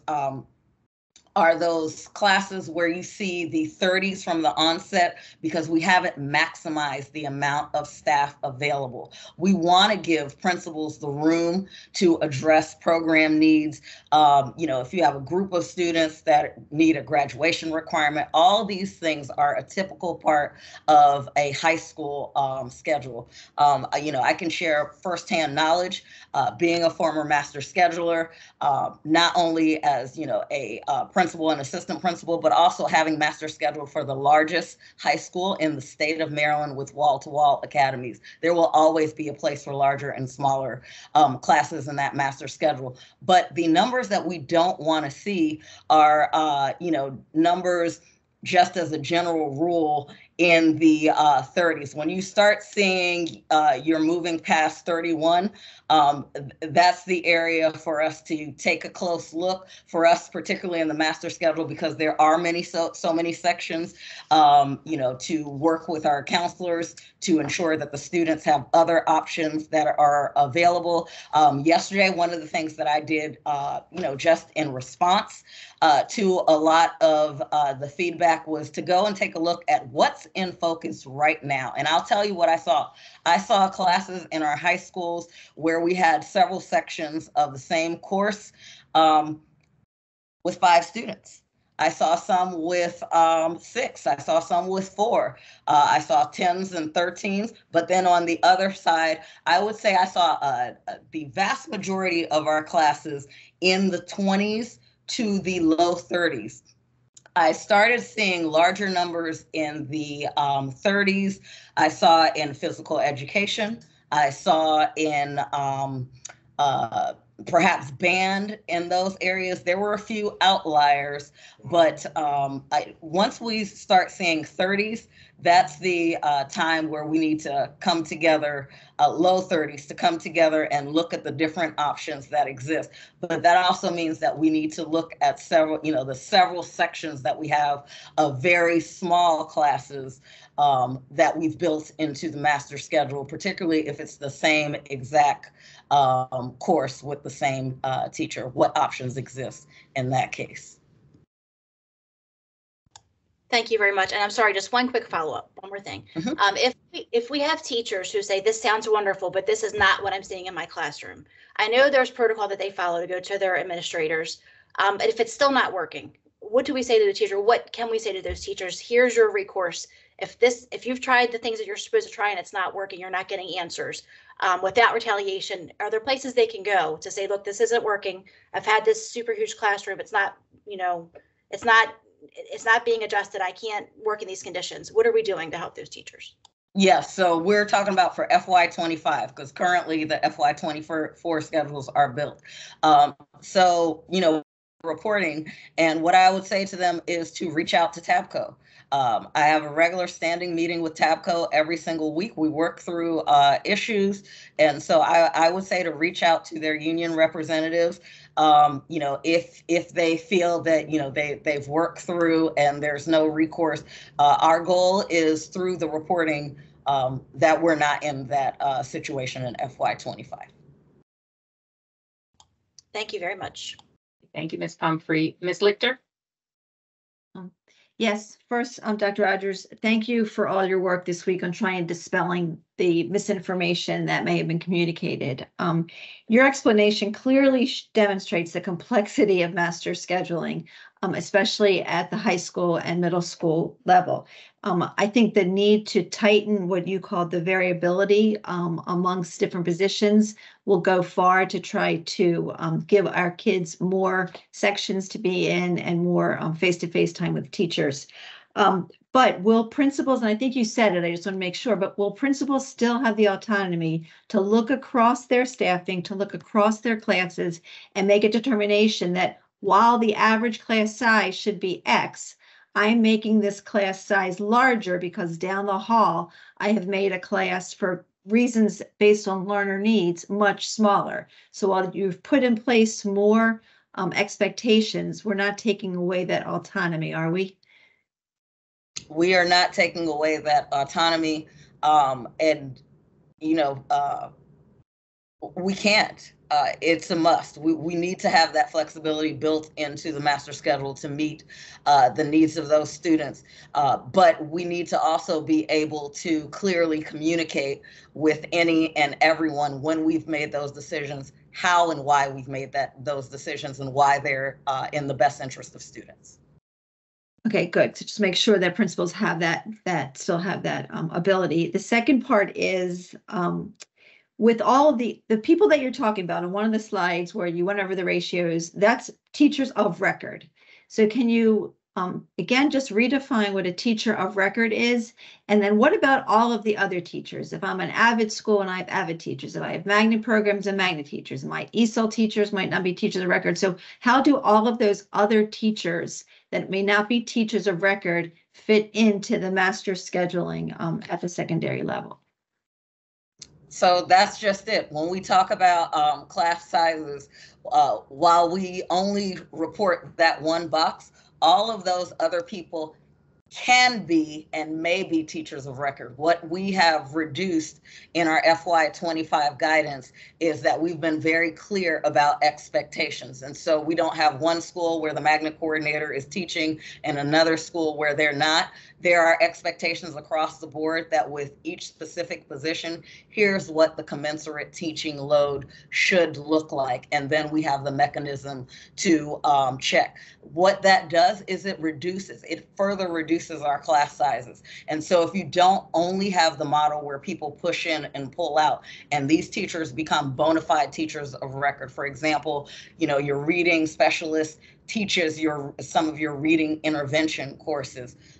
Those are additional sections in your master schedule where students can attend classes. And so that is the impact of maximizing and really reducing that variability across schools so that everyone that's a certified classroom teacher in that building who has the ability to teach, that they have sections open for students.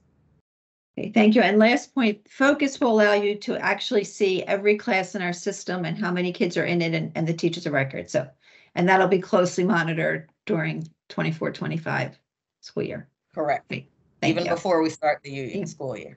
All right, thank you. Okay, thank you, Ms. Lichter. Ms. Dulesky. Thank you. Good evening. The amount of work that you have put into the budget itself and also clarifying some of the challenges is incredible.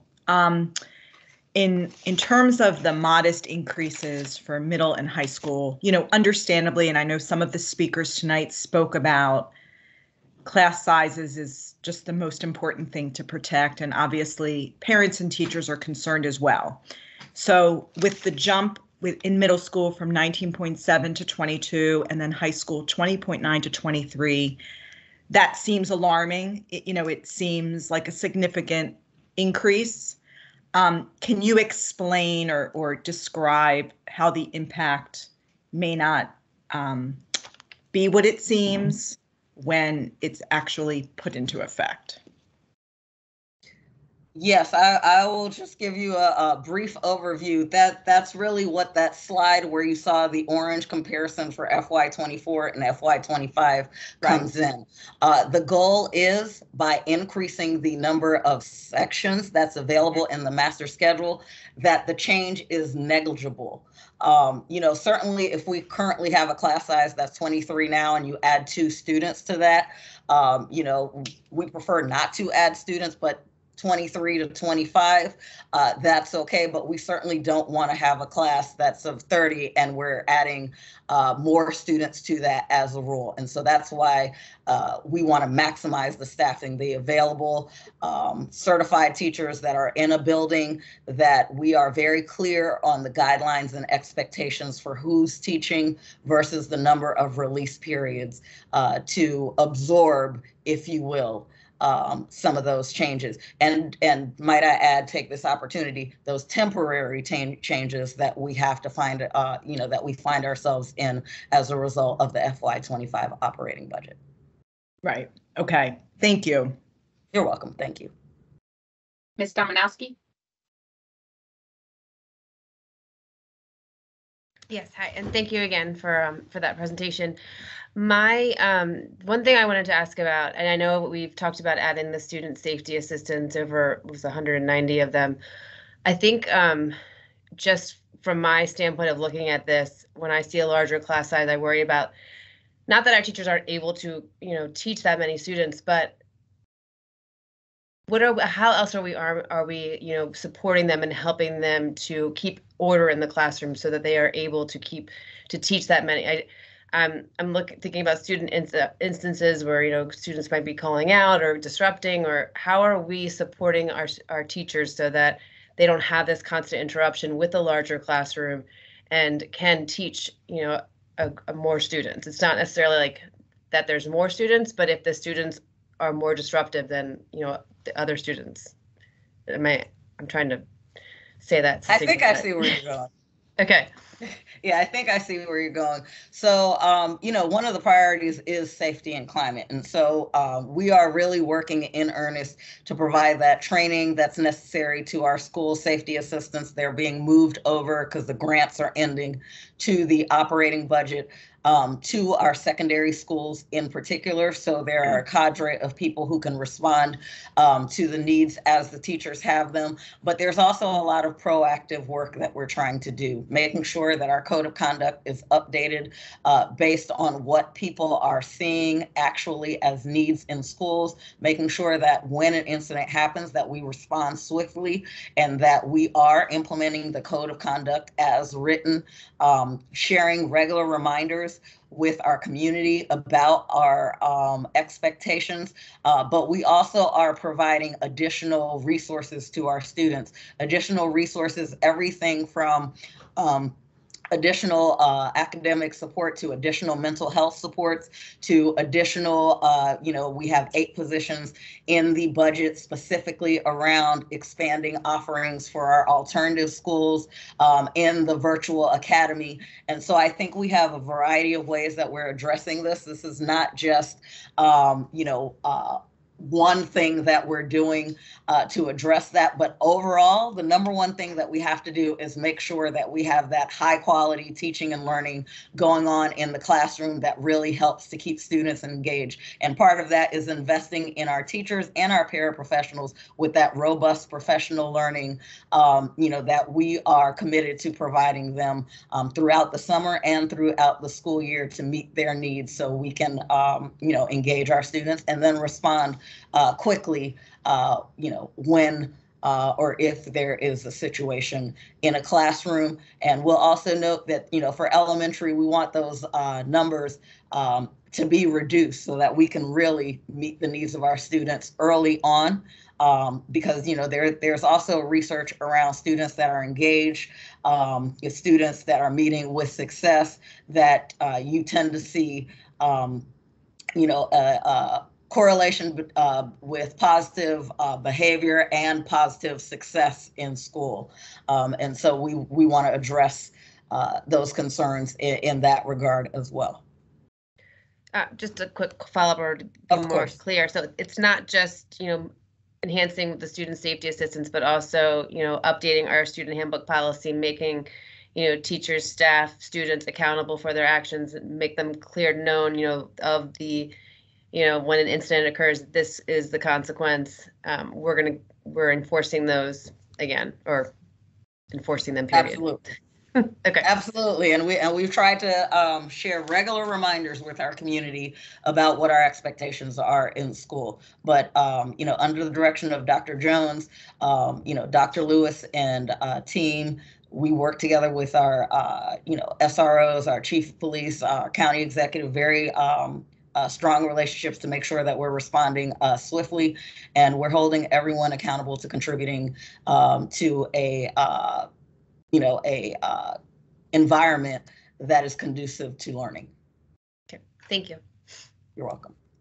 Thanks. And I just want to add that, we keep talking about class size reduction, and I'm all for that. We all know that students perform better with smaller classes, but to truly get at the size of the class size that we need to have a true impact on student achievement, it's going to take major shifts in infrastructure and our boundaries and the number of teachers we have to teach certain sections.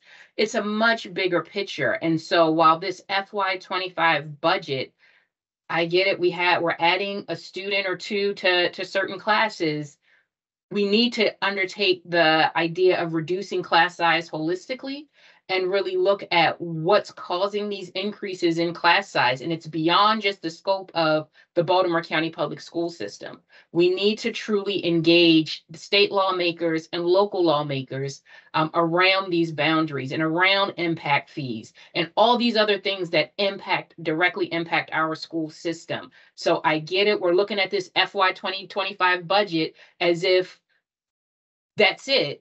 And truly to get at the class size issue, it's a much bigger discussion and we need a lot more people at the table. This budget isn't going to do it. It's going to take a much bigger much bigger view and a lot more people and some modifications in our legislative process and how funds are being collected. So I just want to put that out there as well. So I will go to Ms. Hen next.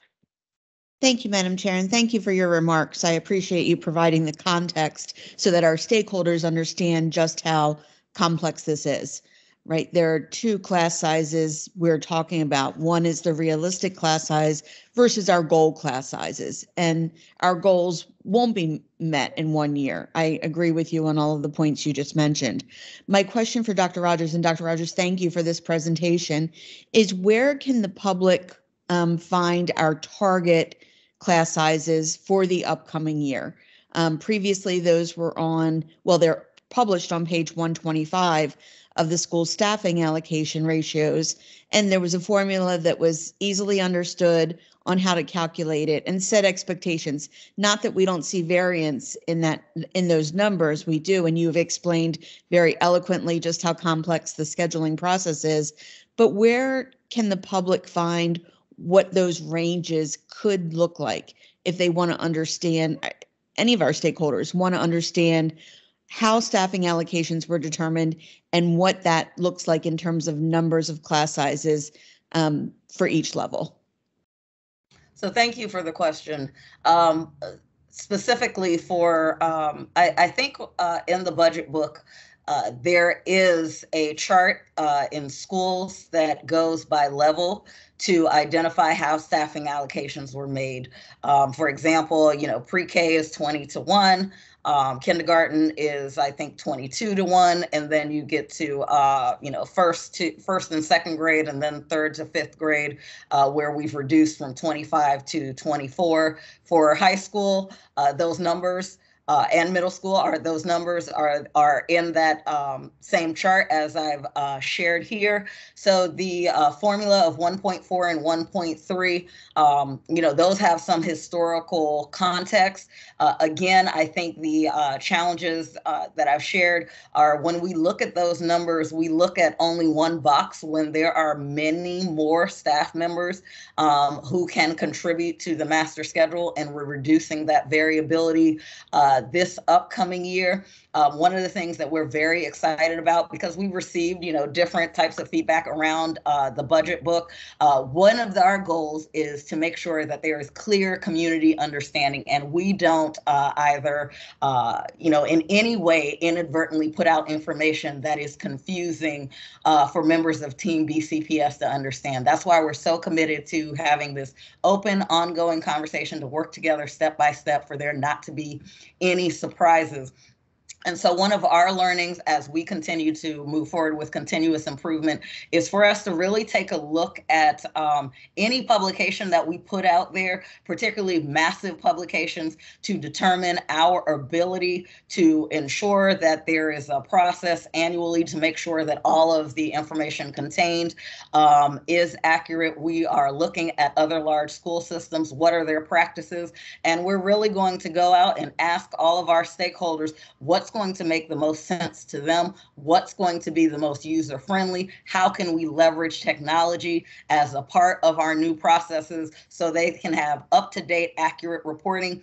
And I'm also very excited to announce one of the things that people are going to see coming soon, starting with FY25, is going to be sort of a schools at a glance. So we're not going to have people wondering, we're not going to have, rumors floating. We are going to report. Here are our schools, here's what staffing looks like, here's what the class sizes are, here are the specific programs, and because we're going to have it electronically, we'll be able to make changes and updates in real time. And so we're excited about making sure that the information that our communities need is extremely available to them because we strongly believe in mutual accountability. We all have serious work to do on behalf of 111,000 plus students who are counting us each and every single day, and our 9,000 teachers and other 11,000 staff members who are counting on us to get it right.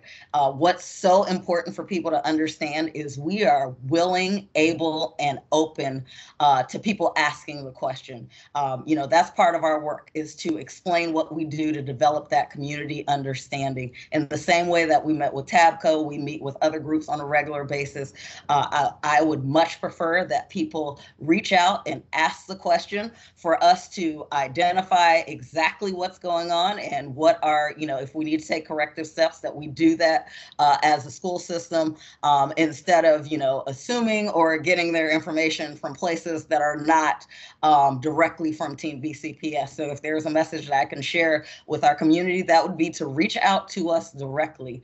We encourage for them to reach out to us. We are excited about what they can look forward to seeing in FY25 and are definitely committed to this work, our students and our school communities. Thank you. Thank you for that information. And I'm excited too by what you shared with the data dashboards or whatever form that takes. That's exciting because for the first time that information will be directly available from the source, like you said. And I always try to direct my constituents to the source and to get their information. So my question though, and I heard Madam Chair say it's important that board members ask and make sure that we understand this, is if the information provided in the budget book on 125 is not accurate, where can I direct my constituents today and stakeholders to understand how the staffing allocations were determined and what effect that will have on class size, even if it's a range? I understand we're not going to have the exact numbers, but if the board's making a decision on this budget, it's critical for us to understand the impact of these decisions and to be able to have some hard data to back it up with. I appreciate that it's complex, but it still feels extremely intangible in terms of wrapping our heads around what is this going to look like next year if we approve this budget. Can you provide us with some guidance on where we can look for those numbers and where we should direct our stakeholders? Yes, I'm going to try to answer it a different way. So on page 125, when you look at elementary, middle, and high school, there are specific numbers there that are targeted.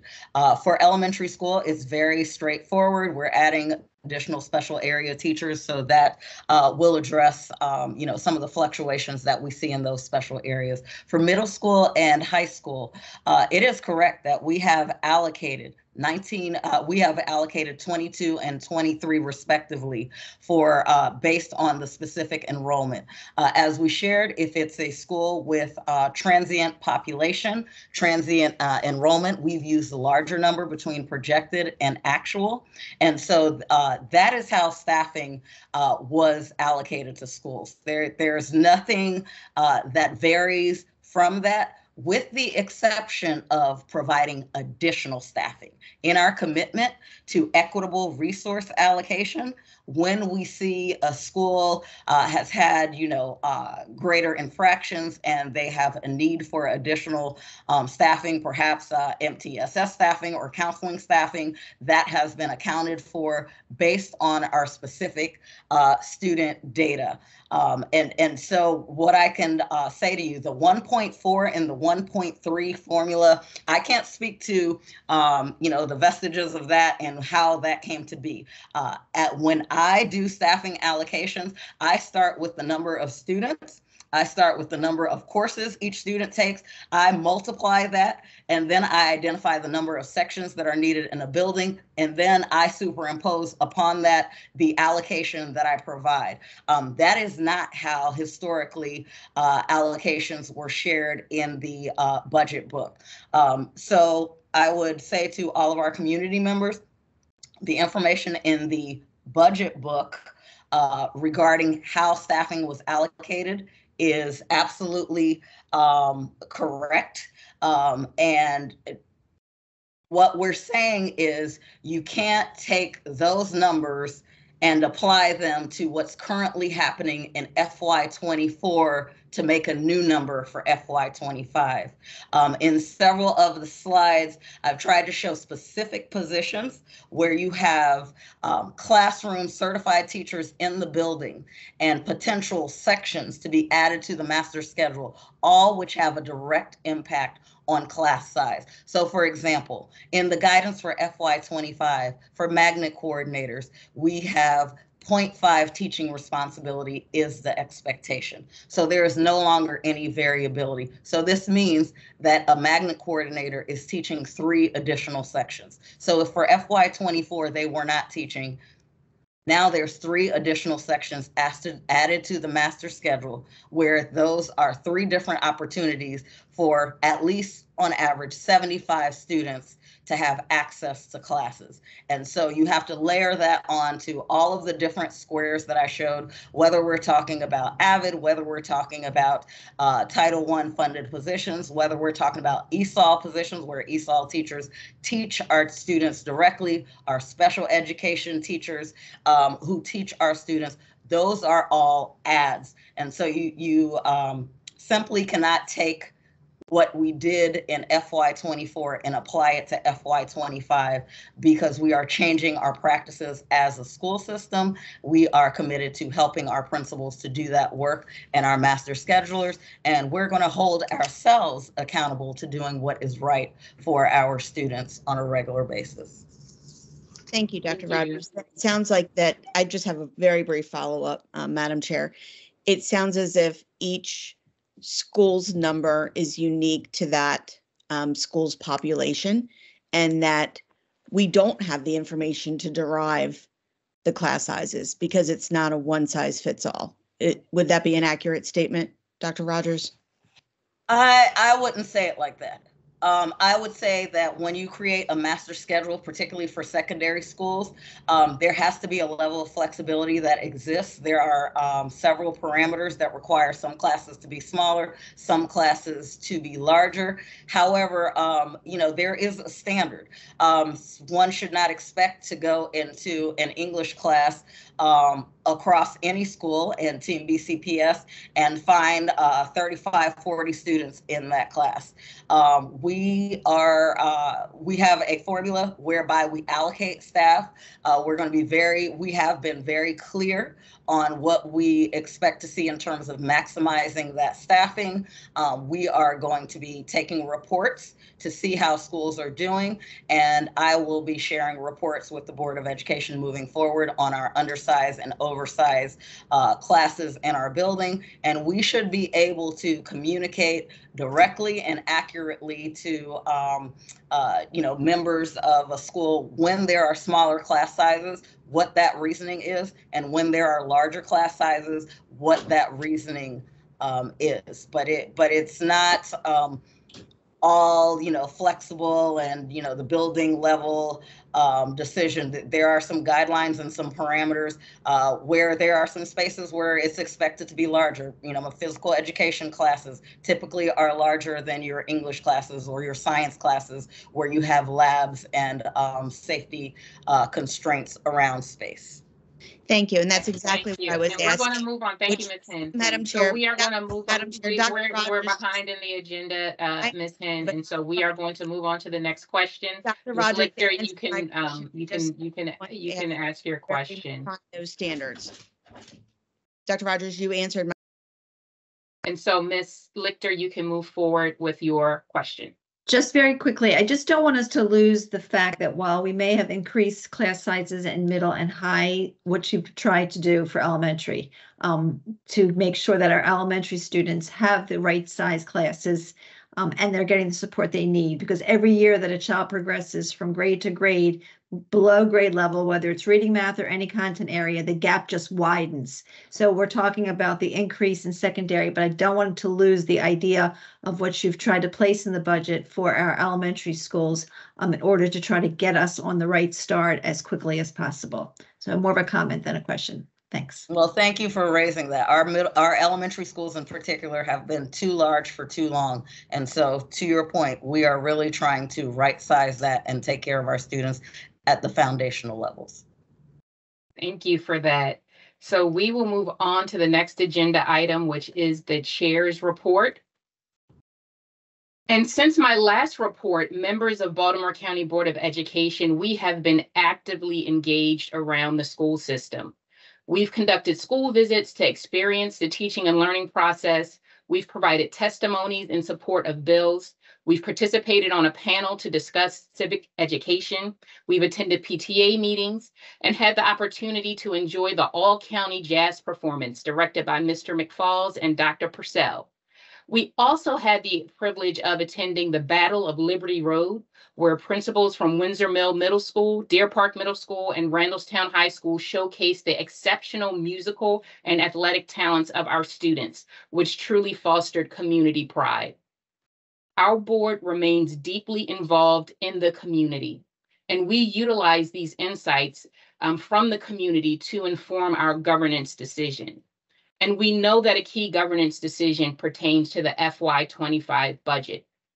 Unfortunately, there has been a lot of misinformation and doctored documents circulating on social media about the budget.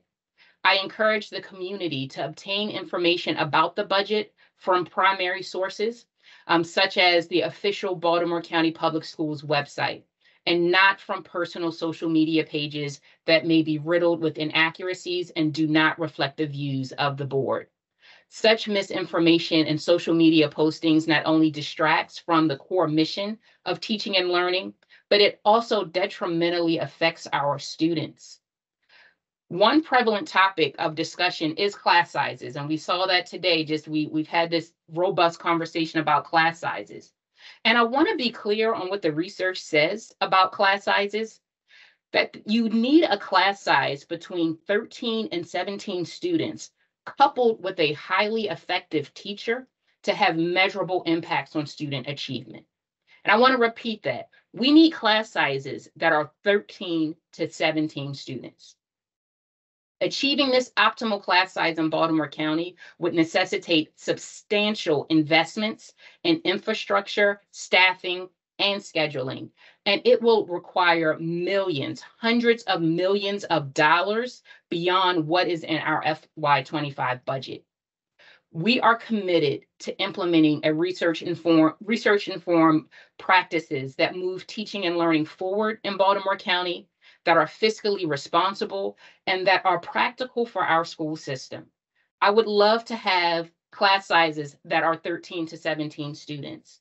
We're not there yet in Baltimore County, but what we can do is lay the foundation so that we can begin moving in that direction. If we continue to do things the way that we've always done in Baltimore County, we're going to keep getting the same results. This budget reflects a new day. It reflects a revised direction. It reflects fiscal responsibility in Baltimore County. We must do something different, and this budget begins to shift how we are doing things. We actively encourage the Baltimore County Public Schools community to engage with us through public comments, through the board emails, and other community events. Your engagement and feedback is invaluable as we navigate the challenges and the opportunities ahead in shaping the educational landscape for Baltimore County.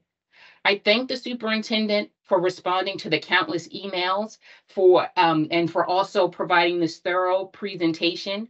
I also thank all of her staff for for the distractions that happened when certain social media postings occur, and then now they have to pull their attention to address this so that our community has the correct information. And I thank all of our board members and the school staff for really sticking with us through this process. It is an $85 million shortfall that the superintendent had to fill.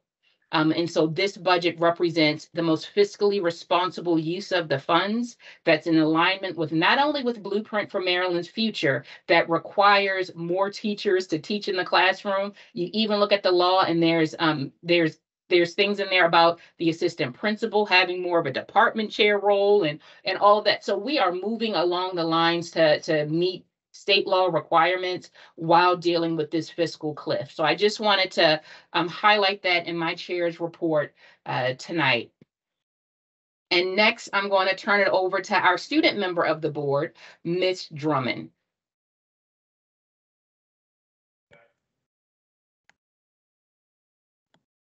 Good afternoon, everyone.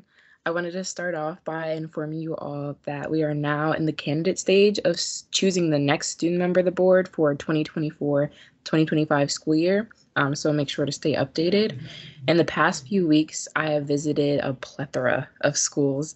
Red House Run Elementary, Stemmers Run, Middle River, Deep Creek, Hereford, Southwest Academy, and Woodlawn Middles, and then Hereford and Woodlawn Highs. Throughout these school visits, I have been able to tour and meet with so many amazing students. Some of the common topics brought up have been safety and climate, student-faculty relationships and emotional intelligence, and increased opportunities spread throughout all Baltimore County schools. At Woodlawn High School specifically, I had a very engaging conversation with a group of high-achieving students who were very passionate about highlighting the positives in schools just as much as the negatives are throughout the media. So many schools obtain negative connotations because their amazing students are not being showcased. I can't wait to visit more schools and bring students' voices to life. Thank you. Thank you, Ms. Drummond.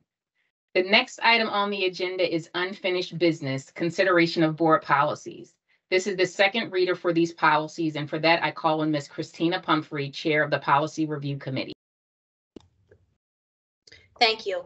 Members of the board, the Policy Review Committee asks that the board accept the committee's recommendation to amend the following board policies. Board Policy 3520, Maintenance and Operations, Board Policy 3533, Restitution for Vandalism, and Board Policy 3620, Inventories. These policies are presented to you on tonight's agenda as Exhibit I-1 through I-3. May I have a motion to accept the recommendations of the board's Policy Review Committee for Board Policies 3520, 3532, and 3620? So moved, Friend Paul. No second is needed since the recommendations come from the committee. Is there any discussion? May I have a roll call vote? Ms. Hand? Yes. Ms. Frimpong? Yes. Ms. Lichter? Yes. Ms. Pumphrey? Yes. Ms. Drummond? Yes. Ms. Jalowski? Yes. Dr. Savoy? Yes. Mr. McMillian? Yes. Ms. Harvey? Yes. Mr. Young? Yes. Ms. Dominowski? Yes. Ms. Booker Dwyer? Yes. Thank you. Motion carries. The next item on the agenda is unfinished business, naming of the new Northeast Area Middle School. And for that, I call on Dr. Jones, Dr. Grimm, and Ms. Santos. Good evening, Board Chair Dwyer, Board Chair Booker Dwyer, and Vice Chair Pumphrey. I am here to present or share information around the naming of the new Northeast Area Middle School. And as we know, the new Northeast Area Middle School is scheduled to open beginning next school year, 24-25. Board of Education Policy and Superintendent's Rule 7520 addresses the naming of the new school. 2 surveys on the naming of the school took place previously. The first one was November 6, 2023, and included open-ended questions for stakeholders in line with Policy 7520. The first survey yielded 2 recommendations, Northeast Middle School and Nottingham Middle School. The second survey was available Tuesday, November 28, 2023 through December 12th. Based on the results from the second survey, a recommendation is being made to the Board of Education to name the new Northeast Area Middle School Nottingham Middle School. Public comment was also solicited during the board meeting on Tuesday, January 23rd, 2024, and the board is scheduled to vote this evening on the recommended school name at this board meeting. Thank you. Board members, may I have a motion to approve the name of Nottingham Middle School for the new Northeast Area Middle School? So moved, Ms. Henn. May I have a second? Second, Pumphrey. Any discussion? May I have a roll call vote? Oh, wait. Ms. Henn? Ms. Dulesky, do you have a question? I just had a very quick comment. I'm in full support of the name of the middle school, but I believe it was either at the last board meeting or the time before that. Dr. Ferrone brought up what I thought was a really good point about using historical names for schools. so that we can infuse some historical context or weaving in some history. So I just wanted to kind of throw that out there for the future, that that might be something that we want to support, is maybe a Benjamin Banneker Middle School or a school name with a historical importance, so that we can infuse that. But of course, I'm in full support of the naming of the middle school tonight. Thank you. Thank you, Ms. Zaleski. May I have a roll call vote? Ms. Hen, Yes. Ms. Frempong, Yes. Ms. Lichter, Yes. Ms. Pumphrey, Yes. Ms. Drummond, Yes.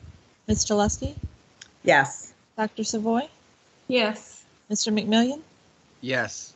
Ms. Harvey, Yes. Mr. Young, Yes.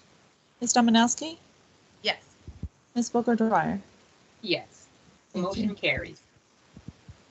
The next item on the agenda is action taken in closed session, and for that, I call on Mr. Burns. Thank you, Madam Chair. Good evening, everyone. Recently, the board has considered two appeals. The first was a discipline appeal, number SD 2023-2024-5, in which he referred the matter to a hearing examiner who recommended action by the board, which the board took. Now would be an appropriate time for the board to affirm that action that it took in closed session. May I have a motion to affirm the action taken during closed session on hearing examiner's case SD 2023-2024-05 and on case HE 23-37, in which oral argument was heard and authorized Ms. Gover to sign for board members? So moved, Harvey. Is there a second? Dominowski. Any discussion? I apologize. I'm not sure if I should have said this prior to the motion. Can we separate these two cases before voting? That was what I planned to do. I only did the one. Okay, thank you. I just heard, the motion. I heard Madam Chair's Oral argument was referenced. Yes. Yeah. Yes. I would recommend, Madam Chair, that we separate them just because the cases proceed in slightly different tracks. Okay, so I would like to amend the motion. So may I have a may I have a motion to affirm the action taken during closed session on hearing examiner's case SD 2023-24-05? So moved, Zaleski. Is there a second? Second from Paul. Second. Any discussion? Okay. May I have a roll call vote? Ms. Hen, Yes. Ms. Frempong, Yes. Ms. Lichter, Yes. Ms. Pumphrey, Yes. Ms. Drummond, Yes. Ms. Jaleski, Yes. Dr. Savoy, Yes. Mr. McMillian, Yes. Ms. Harvey, Yes. Mr. Young, Yes. Ms. Dominowski, Yes. Ms. Booker Dwyer. Yes. Thank you. Motion carries. So that was on the amended motion. So do I need to do a motion now to actually affirm it, or is that we didn't cover it? You just amended your motion, right? So now just a motion to affirm the action taken in closed session on that case. Okay. So may I have a motion to affirm the action taken during closed session on the hearing examiner's case SD 2023-2024 and authorize Ms. Gover to sign for board members? Dominowski. Is there a second? Second, McMillian. Any discussion? May I have a roll call vote? Ms. Hen, Yes. Ms. Frempong, Yes.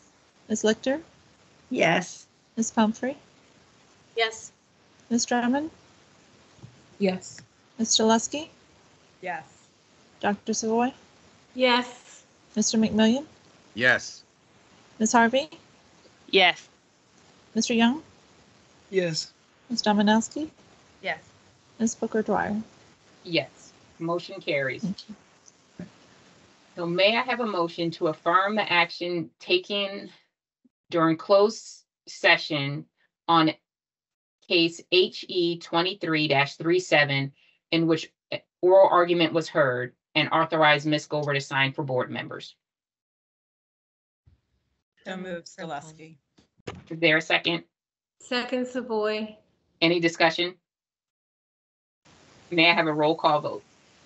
Ms. Hen, Yes. Ms. Frempong, Yes. Ms. Lichter, Yes.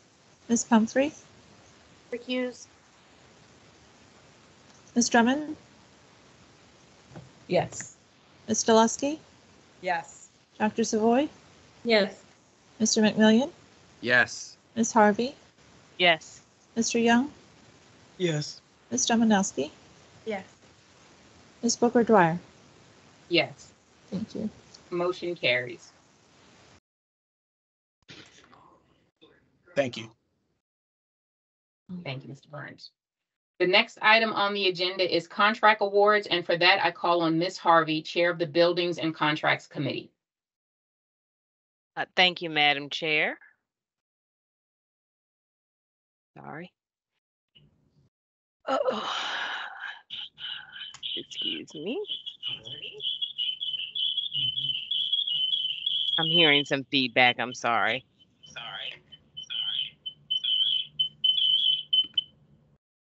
Members of the board, the board's Building and Contracts Committee met on Monday, February 12, 2024. Items L1 through L13 were forwarded to the full board for approval. In addition, the following contracts will be separated from the vote for additional discussion. Item L1 MWE-803-24, Services to Support Math Tutoring Core Grant. Item L4 COH 900-24, Apprentice Program, Master of Education in Special Education Secondary.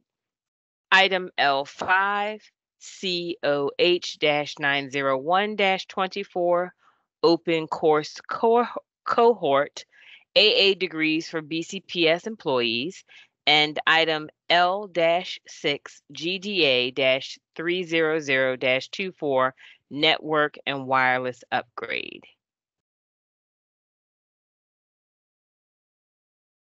Okay, so we're pulling all the items.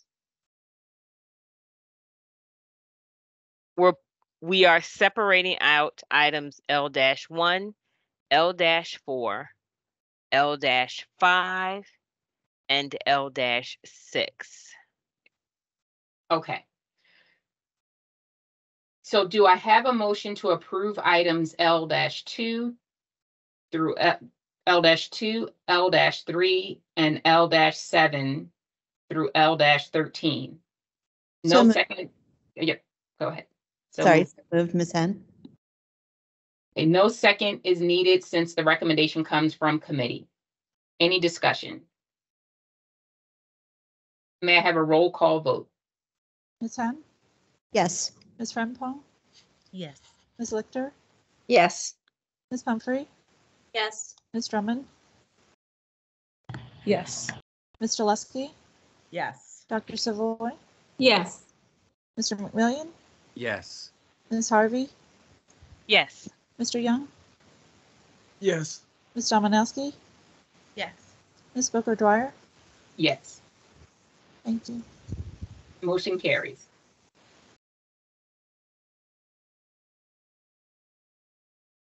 The next item on the agenda is new business, special project request. Excuse me, Madam Chair, I'm Oh, sorry. May we discuss the items that were separated out, the contracts? Yes, we can. Sorry about that. So let's Thank you. discuss L1, L4, L5, and L6. Do we want to, so let's open up the floor for discussion. Madam Chair, I believe we need a motion to approve each item before we open it for discussion.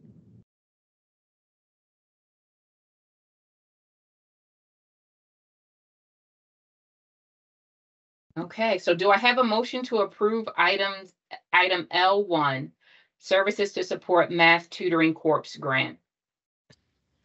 So moved, Frempong. No second is needed since the recommendation comes from the committee. Any discussion?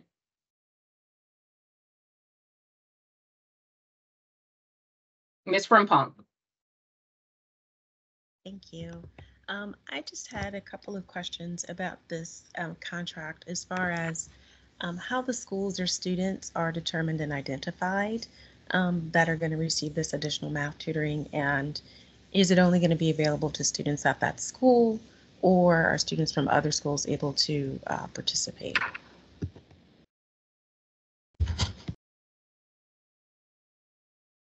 Good evening, Chair Booker Dwyer, Vice Chair Pumphrey, members of the board, and Dr. Rogers. Dr. DiDonato, is it okay with you if I start? Yes, go ahead, as I'm trying to figure out what's happening with my camera right now. Okay, please feel free to chime in. Thank you for the question, Ms. Rempong. This grant is part of the Maryland Math Tutoring Grant opportunity that was offered to LEAs across the state. And you may remember from the fall, we were very proud to be one of only 3 LEAs in the state that were awarded the grant. But the purpose of the grant funds is to provide startup money, if you will, to create an infrastructure for school systems to be able to have a long-term in-school tutoring program. And so the first year of the grant, this year, the starting place is just 1 middle school. And that's because we are working with partners and institutes of higher education to actually create the infrastructure. To select the starting school, we used system level data from multiple sources, including our MCAP data as well as MAP data.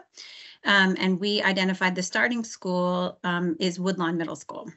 We also identified that school because of the geographic proximity to UMBC, which is our IHE, our Institute of Higher Education partner, and where our tutors will be coming from. And that was a part of that partnership, and a part of the expectation of the grant was to partner with an Institute of Higher Education. And so then as we expand in subsequent years of the grant, the goal is to increase both the numbers of students at the schools and the number of schools. We will continue to use that same model, partnering with the Division of Schools and using system level data on multiple measures to identify schools. And then within those schools, partnering with the school leadership team to identify the students who would best benefit. For the beginning, we are starting with Math 8 because the system level data indicated while there's certainly much need for improvement across multiple courses, we know that that's also a pivotal course helping students to strengthen their readiness for high school courses. So that's a little bit of the background of how we chose our starting point, but the goal is to continue to expand that infrastructure so we can ultimately get it to all schools. Thank you. Sure. Thank you. Ms. Dominowski? Thank you. Mine is kind of a general question on curriculum contracts, and it was something that we had talked about in our curriculum meetings that I wanted to bring up before the whole board, as far as, when we are brought these curriculum contracts to sign, more often than not, it is a continuation of a contract that is about to expire, and if we don't approve it, then we're going to lose out on that tool for our teachers and students to learn from, or it's a contract that may or may not have a lot of, research, like, because it's a new curriculum, there's not as much, research and recommendations on it. So we were talked about getting something together where, kind of a checks and balances when it comes to these contracts. How are they improving outcomes for students? Where are they going to improve? What are they going to do here? So as in the past, we've had curriculums that we've had to replace because they're not performing for our students. Where really the only person that it's letting down are the students, because they're the ones that are being failed by a curriculum that's not working for them. So instead of placing the onus on our students, how do we get the accountability back to us, as far as putting these contracts forward, asking us to approve them, and us not feeling like if we don't approve this, our students aren't going to have anything, and as opposed to we need to approve this because it's definitely the right thing, it's going to make the outcome. And how are we putting a value on that, so that we know if we're making a bad decision, we'll know, and we can look back on it like we messed up, or we made a great decision, this is good, we need to remember this going down the line. So Ms. Dominowski, I can respond a little bit just to some of the general questions as it relates then specific to this contract. So during school day, high intensity tutoring has a lot of research behind it as far as having significant impact on shifting student achievement, especially when it's done correctly, which is at least 3 times a week, 30 minutes a session, which are all the parameters that we're putting in place for this tutoring program. There is pre and post assessment data that will be done with the student, measures that will be done with the student. So we're going to measure our progress with this. So we will see within the implementation period, is this working for our students? We looked at a lot of variables as Shay had discussed as far as student achievement, but also attendance, right? Because we want kids who are highly engaged, who are going to be participating in tutoring, and who are developing relationships with these college-age students who will be the tutors that we're working with. So there's multifaceted components, but as far as are we going to measure, is this working? Yes, absolutely we are. There's going to be pre and post assessments, as well as we're going to also look at how our students improving with just their regular curriculum assessments. So we'll have 2 different measures to look at progress with students. So there's lots of research. We can certainly provide that too, as far as the impact of high dose tutoring, especially during the school day, where coming before or after school is not a variable that becomes prohibitive for student participation. So we can certainly get that to you. But this was an opportunity from the State Department of Ed for a grant. And so while it is time sensitive, it was because of state parameters, not because of the contract we need to move through, but it was an opportunity that we didn't want to lose, that opportunity that we could provide for our students, which is why we, had applied for that grant. Yeah. And Ms. Dominowski, just to answer your question even more from just the operational side, I think this is where we can really shift how some of the operations within our board and how we function. I mean, I know I've mentioned to board members before that I think that the committee structure can be limiting at times and actually do a disservice to transparency and having these deep conversations. And so something like this, I mean, it's no secret, I feel like we don't really need a curriculum committee because the curriculum committee is the work of our entire board. And so all of these should be coming straight to the board. And if we build it into the agenda with the time frame, then that can really help us, I think, make more informed decisions and look at it holistically with all the data, the budget that goes with it. And so that we can then make an informed decision and it'll be totally transparent to our community members so that they don't have to watch a committee meeting and then watch another committee meeting, to the building and contracts committee, have to watch curriculum committee, then building and contracts, and then the board meeting. And so if we could do some of these curriculum items at the board meeting and build it in so that then it goes to the building and contracts committee and then we can vote on it. I think we can make more informed decisions and get more at what you're looking at for Ms. Dominowski, which is the big picture for everything and how it all fits together instead of seeing contracts in the bits and pieces.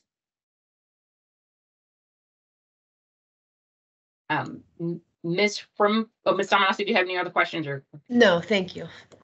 Ms. Rumpong, is this your hand raised again, or is this just from the last time you had your hand raised? That is me not lowering my hand, which I do now.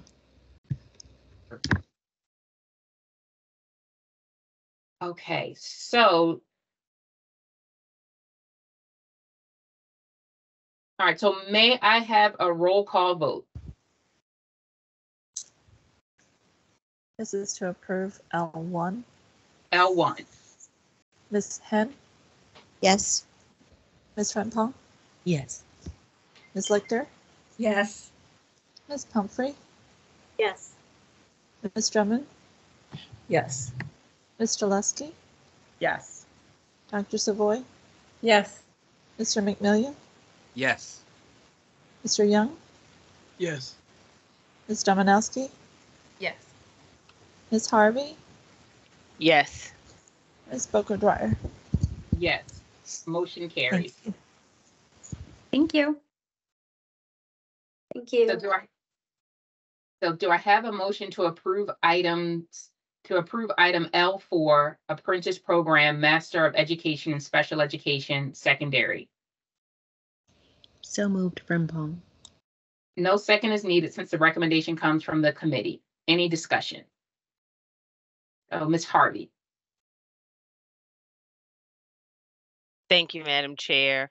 I just wanted to reiterate the discussion that we started in the contracts committee meeting, and that is particularly around what is the return on our investment. We're being asked to approve an investment in the education for our Grow Your Own program, which is a worthy program. This is a strategy that we've all talked about in terms of improving our staff, our teachers, our support staff.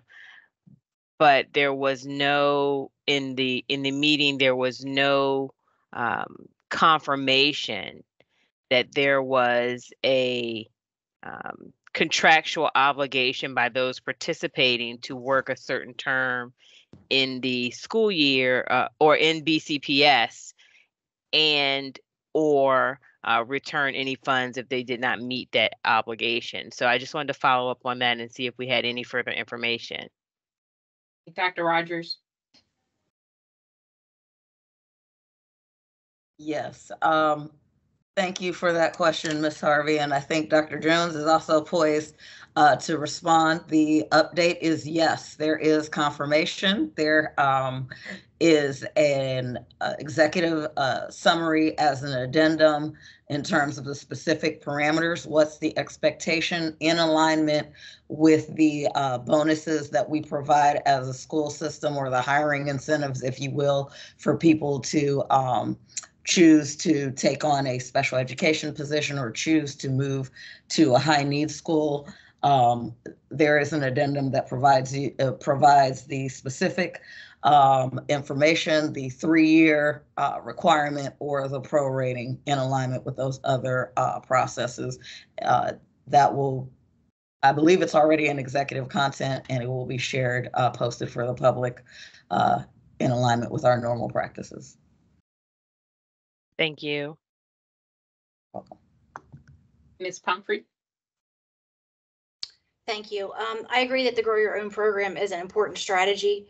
As we all know, concerns have been expressed to the board that these higher ed cohorts do not teach based on the science of reading. And some of my words and comments are coming directly from what we've all heard from the public. So my questions are around, will these programs properly prepare our teachers to teach reading based on the science of reading? We're all aware that recruiting teachers is a high priority, and I agree, but I also agree that this is an important issue that we can't just ignore. So if we approve these contracts, how can we ensure the proper training for these teachers once we have paid for the degrees in specifically the science of reading? And also, additionally, just so I get all my questions out there, what stops us from approving these at a later date? What issues will that, if we held off on approving these, what will be the result of holding off? Dr. Rogers. Sure. I think Dr. DiDonato, Ms. Shea, and Dr. Kraft might be with me, but I'll go ahead and get started, and they can add to anything that we missed. We are 100% in agreement that the science of reading is evidence-based. It has been proven to be successful to meet the needs of students. And so as we continue to invest in programs, we want to invest in programs that provide that instruction for our teachers, so that instruction can then take place in all of our classrooms. The reality is, currently in our area, Loyola and Morgan are the only 2 schools that have certified science of reading programs. This subject was brought up last week at the MSDE meeting, and our state Department of Education is currently working on requiring all university programs to be based in the science of reading.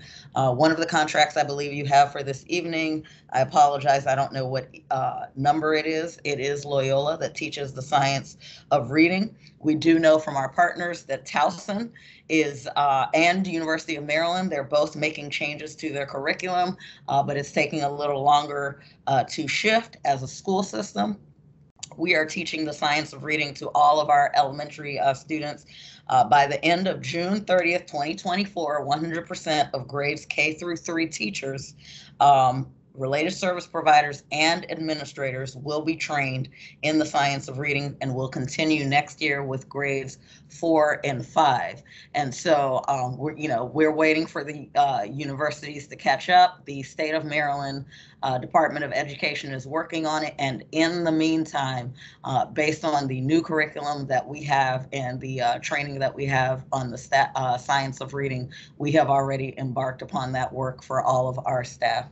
I invite at this time, as I said, Dr. DiDonato, Ms. Shea, or Dr. Kraft. If I have missed any portion of that, please share that with board member Vice Chair Pumphrey. And I will also add, in terms of delaying a contract, given where we are with the state of Maryland and the requirements, and given the work that's in progress in the universities, delaying a contract, we would probably be delaying it until all universities had these programs in place.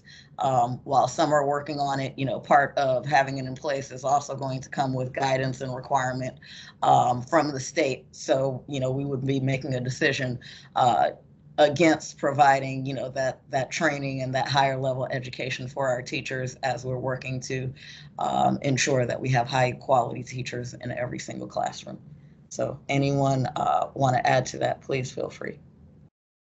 So Dr. Rogers, just to add on to Ms. Pumphrey, we would continue to provide the same level of support and training for any of our paraeducators who are going through the Grow Your Own program, as far as letters training and some of those other foundational science of reading training that we're doing for all of our teachers. So they would still get that in addition to whatever changes and shifts the university level does make. But again, waiting for a university system to change curriculum versus being able to continue to build into the support that we can provide them while they're going through their coursework allows us to still continue to build our teacher pipeline while we're waiting for university systems to make some of those transitions.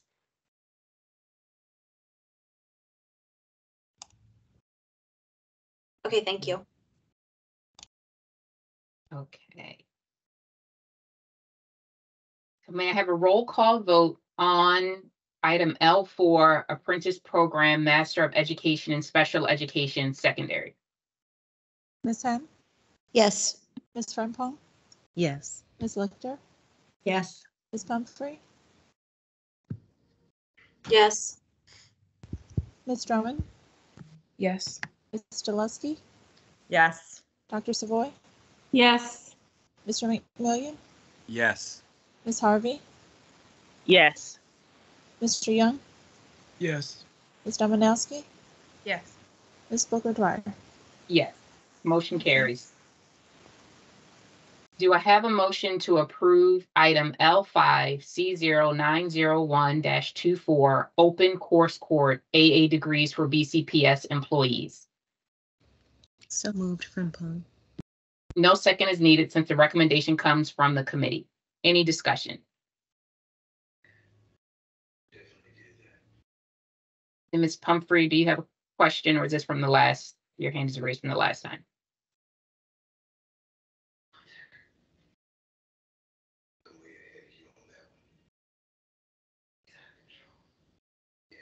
Okay, any discussion from anyone? No other questions? Okay, may I have a roll call vote? Ms. Hen? Yes. Ms. Frempong? Yes. Ms. Lichter? Yes. Ms. Pumphrey?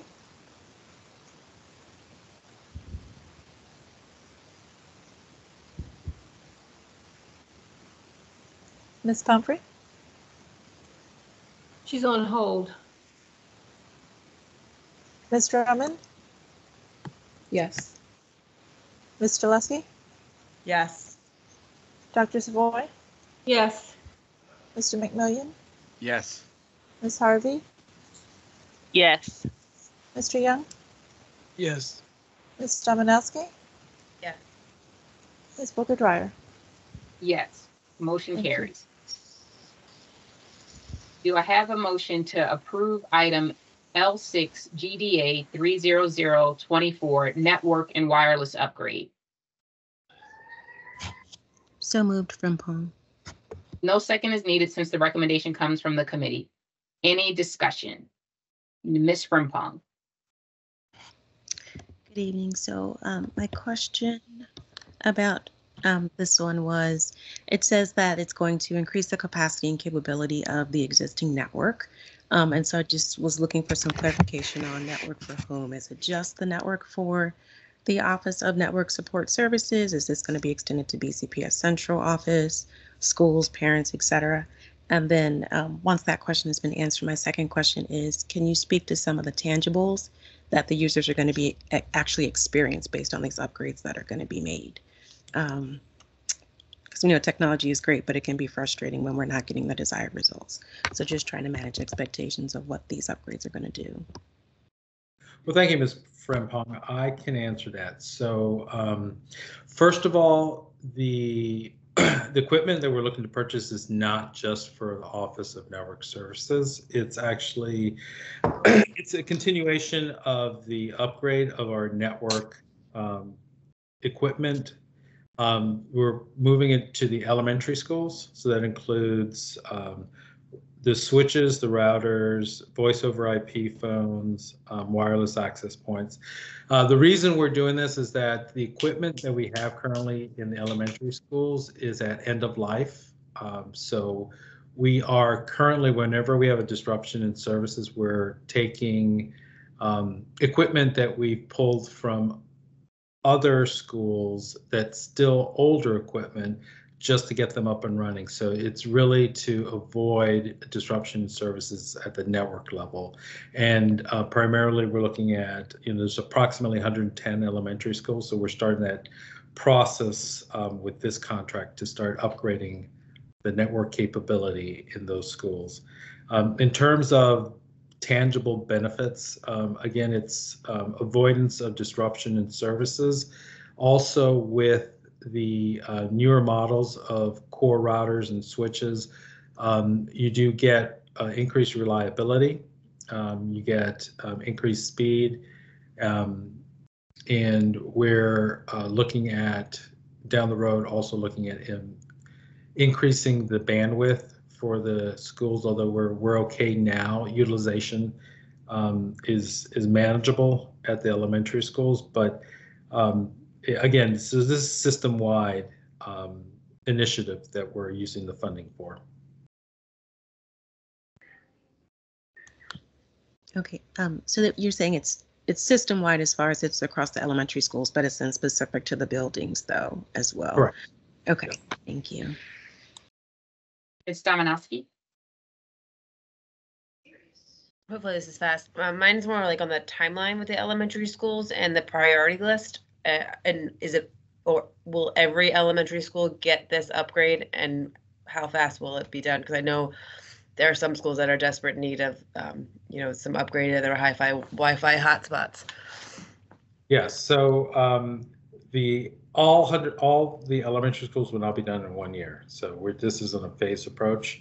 We're looking at prioritizing schools that have the oldest equipment and that have, based on our ticketing information, have had network outages. Those are going to be the first schools that we're going to address. So within 1 year, it should all be addressed? It's not going to be, it won't be done in 1 year. That's too many schools to have completed. Because what we try and also do is, this is work that we do over the summer when schools are not in session, because there is a disruption to the network when we're bringing it down to replace the equipment. So how many schools do you think you'll be able to get to in 1 summer, 1 year? Yeah, that is information I'll be able to get to you. I don't know right now what our schedule would hold for how many schools we'll be able to get through in the 1 year time frame. Could we get that information when you get a chance? Yes. Yes. Okay. Thank you. Dr. Rogers.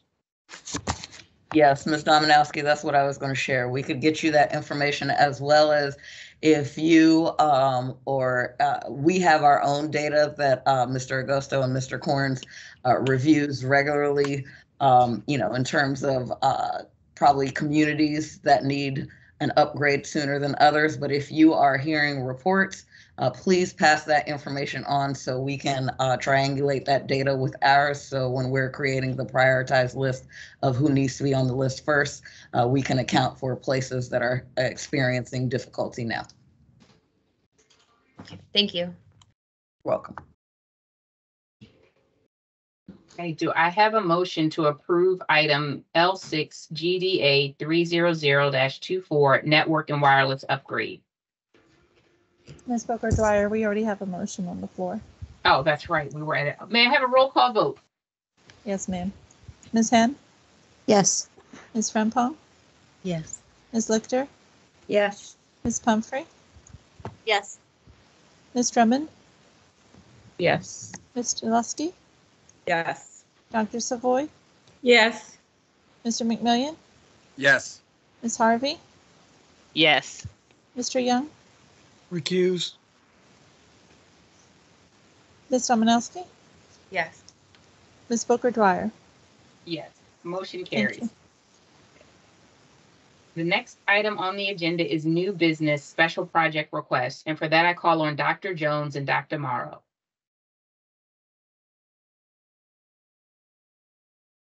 Good evening, Board Chair Booker Dwyer and Vice Chair Pumphrey, Superintendent Dr. Rogers. I'm actually here representing my team, myself, and Dr. Morrow. I'm also present with the principal, Melissa Powers. We are here today to present special project request 7330 for Catonsville Elementary School. A special project request has been submitted for the planting of trees. There are 21 trees to be donated and planted by Howard Echo Works Incorporated. The addition of these trees would add shade and additional landscaping around the campus of Catonsville Elementary School. At the present, these areas are covered with grass and are available for tree planting. In addition, I'm not sure if everyone is aware, but Catonsville Elementary School is a green school, and having additional trees would provide students with opportunities to contribute to green school activities and also create somewhat of a mini outdoor learning space. The Catonsville Elementary School PTA has received a grant to maintain the trees and landscaping, and the school green team will also continue maintaining the landscaping as part of their action plan. Again, we are here today to prevent 7730 special projects for Catonsville Elementary School's tree planting. Thank you. Thank you. May I have a motion to approve the 7330 special project request for Catonsville Elementary School's tree planting project? So moved, Harvey. Is there a second? Second, Dominowski. Thank you. Any discussion? No. May I have a roll call vote? Ms. Henn? Yes. Ms. Frempong? Yes. Ms. Lichter? Yes. Ms. Pumphrey? Yes. Ms. Drummond? Yes. Ms. Jalusky? Yes. Dr. Savoy? Yes. Mr. McMillian? Yes. Ms. Harvey? Yes. Mr. Young? Yes. Ms. Dominowski? Yes. Ms. Booker Dwyer? Yes. Motion carries. Thank you. The next item on the agenda is the report on the Northwest Area Elementary School boundary recommendation. And for that, I call on Dr. Grant. Good evening, Chair Booker Dwyer, Vice Chair Pumphrey, Superintendent Dr. Rogers, and members of the board. We are here today to present the recommendation of the Northwest Area Elementary School Boundary Study Number 1 Committee. Joining me this evening are Dr. Raquel Jones, Chief of Schools, Mr. Pete Dixit, Executive Director, Facilities Management and Strategic Planning, and Mr. Paul Taylor, Director of Strategic Planning. And Mr. Corns, you bringing up my slide deck, please?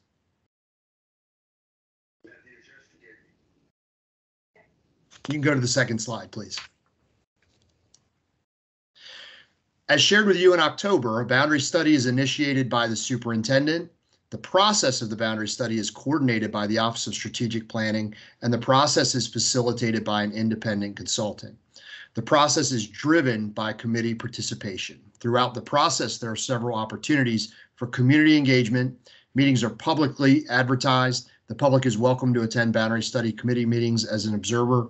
Boundary Study Committee meetings are live streamed and or recorded, and all information provided to the Boundary Study Committee is posted on the BCPS website following each meeting. Further, prior to the Boundary Study Committee's final recommendation, they will present options in a public information session, and the public is invited to participate in a survey regarding options presented at the public information session. The Board of Education's actions in this process are to receive the committee's recommendation at a regularly scheduled board meeting, and that's what we're here for this evening, to conduct a public hearing to solicit feedback on the committee's recommendation, and that's upcoming, and evaluate the committee's recommendation and feedback received from the community, and then to approve, deny, or revise the committee's recommendation at a regularly scheduled board meeting. And at this time, I'm going to turn it over to Mr. Dixit. Thank you, Dr. Grimm, and good evening, Chair Booker Dwyer, Vice Chair Pumphrey, Superintendent Dr. Rogers, and members of the board. Next slide, please.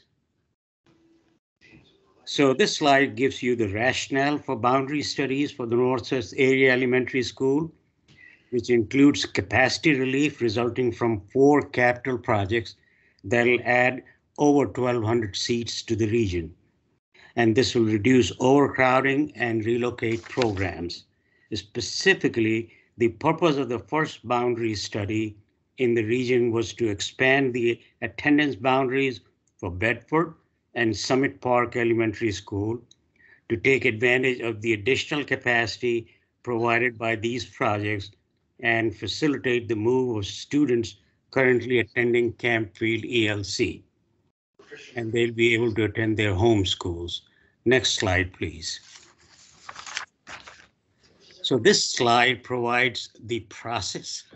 The Northwest Area Elementary School boundary change process was initiated in spring 2023. Planning occurred from May through August, and the committee began meeting in September. The committee met 5 times, and this gives you the dates and timing of that, between September and December 2023, formulating and reviewing various boundary change options. Our team listened to the board's feedback from the summer of 2023 and emphasized community engagement throughout this process.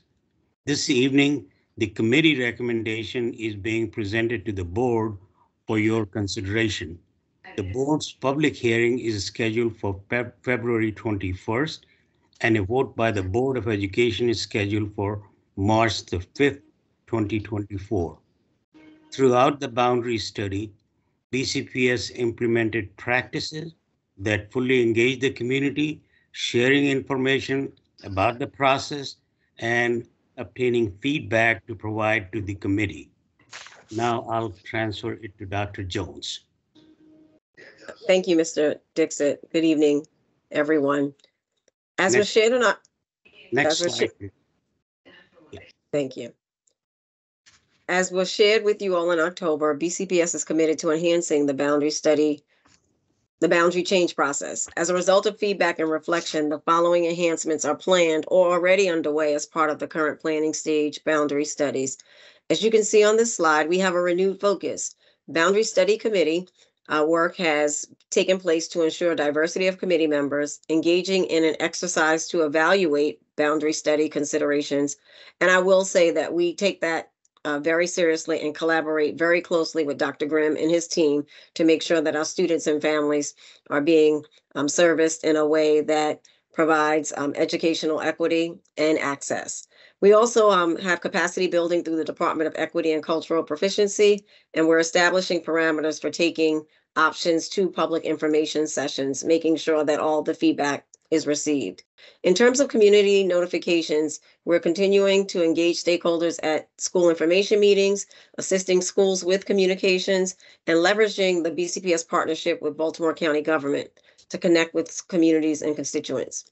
Community feedback is a really big part of our new focus, leveraging school liaisons, anywhere from ESOL to equity to our family and community engagement office, as it relates to engaging our stakeholders. We're leveraging partnerships with community groups, HOA, recreation councils, and so much more, providing updates to key stakeholders and improving the online survey, which we're really proud about, encouraging participation in the public information sessions as well. Schools are instrumental in their community in the boundary study process, and the Department of Schools and school operations are definitely partnering along these lines. Next slide, please. During the committee review and formulation phase of the process, the Northwest Elementary School Boundary Studies #1 webpage included the functionality to provide online comments. Those comments were reviewed and posted on a weekly basis. A communication toolkit was also provided to principals who scheduled timely messages and meetings to parents at the school level, and information flyers for the study. As you can see, although somewhat small on the slide, they were also provided. We committed to translations, we committed to providing QR codes for greater accessibility, and they were also posted via Facebook, X, Instagram, as well as Parent University. Communications also sent messages to all of the impacted school communities directly from school messengers. Partners, again, in county government also shared boundary study information with their community contacts. Strategic planning included interactive maps and other information provided to or requested by committees on its website for the public to review.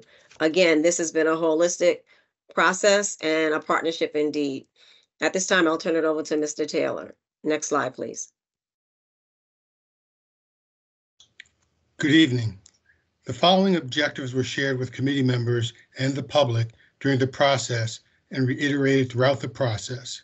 The key objectives for this process are to provide capacity relief to Northwest area elementary schools, return Bedford and Millbrook kindergarten students attending Campfield back to their home schools, return early childhood 3- and 4-year-old programs at Campfield back to their home schools or regional programs nearby, eliminate the satellite boundaries for Millbrook and Wellwood elementary schools, and make efforts to improve transportation efficiency whenever possible.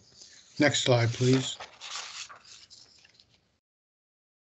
This is a map showing the current school attendance zones for the 6 elementary schools that participated in the process. Please note that Campfield Early Learning Center is not on the map because it doesn't have an attendance zone, but they did participate. As you can see, this study area has several satellite areas shown in purple and green that were part of the committee's focus, with the intent that students attend schools closest to their homes. Next slide, please. 6 Northwest area elementary schools and 1 center participated in this boundary process. They are listed on the table on the left and shown in the map on the right. They include the 2 project schools, Bedford and Summit Park, and 4 additional schools adjacent to the project schools, Fort Garrison, Millbrook, Scotts Branch, and Wellwood. And again, Campfield Early Learning Center also participated in the process. Next slide, please. As far as the committee's work, a total of 22 map variations were considered throughout the course of the committee's work. The majority of these options were the result of committee and public engagement throughout the process. As part of their process, the committee narrowed the 22 down to 4 options that they felt were most viable and shared them with the public at the public information sessions. These 4 options were the focus of the public survey. The survey results were shared with the committee, who further engaged in this feedback. Next slide, please. Through small group and large group discussions, the committee concluded that draft option A was the plan that best adhered to the considerations as a whole and best met the needs of all students in the area. Option A, shown here, received 94% of the votes as the final recommendation. Next slide, please. Option B received 0 votes as a final recommendation. Next slide, please. Option C received 6% of the vote. Next slide, please. This is a summary of the voting upon the options. Option D was not even nominated for consideration. Thus, only options A, B, and C were voted upon. You can see the results here. Next slide, please.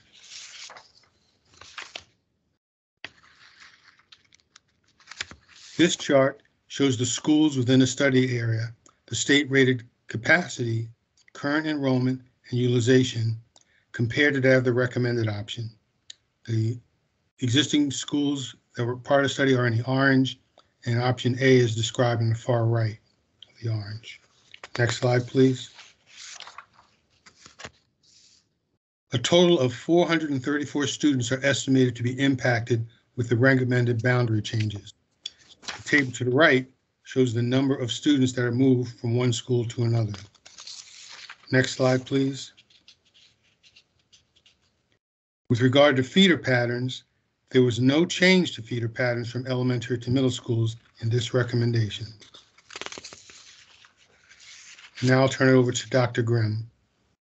With respect to the next steps, the board will host a public hearing on the proposed boundary recommendation on February 21st, 2024 at 6:30 p.m. at Sudbrook Magnet Middle School to gather additional public comment. The Board of Education is then scheduled to vote on the boundary for the Northwest Elementary School Boundary Study Number 1 at its March 5th, 2024 meeting. We'd like to take this opportunity to recognize and thank all of our committee members and community members who engage with BCPS throughout this process. Thank you. Thank you, Dr. Grimm and your team. So the board is scheduled to hear public input on the recommendation for Northwest Area Elementary School boundary on Wednesday, February 21st, 2024 at Sudbrook Magnet Middle School Auditorium. Speaker sign up begins at 5:30 p.m. and the hearing will begin at 6:30 p.m. Yes, Ms. Rimpong. Hi, I just wanted to say great job to for the presentation and even again the way that the process was run. I was able to read through the report from those survey results, and it does seem like there was a more even distribution of communities contributing to this survey. So thank you for listening to the concerns that we had, that we expressed from last time, and really working hard to make those improvements. The one thing I would say is I saw was Campfield Early Learning Center community and the Millbrook Elementary Learning Community Center, where their participation was very low. I'm guessing from Campfield being closed, that might have been a reason. But we'd like to, maybe if there could be some engagement with the Millbrook community to find out what is it, to try to get them more engaged in these types of surveys and getting responses from them on the boundary study. I think that'd be a great addition. Thank you, Ms. Frimpong. Okay, so we're going to open this up for question after the we have the February 21st open board meeting, and then we take the board vote on February 27th. So that's when we'll have the detailed questions for this particular boundary study. And so for the next items on the board member, so due to the late time, I move to postpone agenda item O, academic achievement report on mathematics, to the February 27th, 2024 board meeting.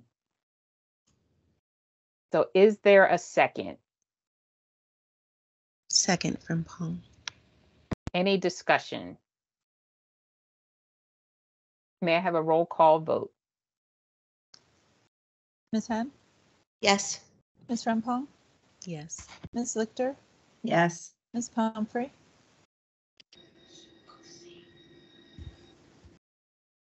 Ms. Pumphrey? Yes. Thank you. Ms. Drummond? Yes. Mr. Lusky? Yes. Dr. Savoy? Yes. Mr. McMillian? Yes. Ms. Harvey? Yeah. Mr. Young? Yes. Ms. Dominowski? Yes. Ms. Booker Dwyer? Yes, motion carries.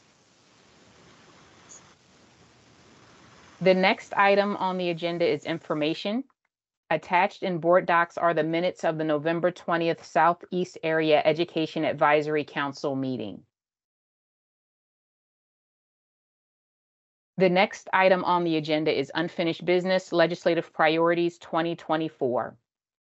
Attached are the board's draft 2024 legislative priorities that are coming before the board without a recommendation from the Legislative and Governmental Relations Committee.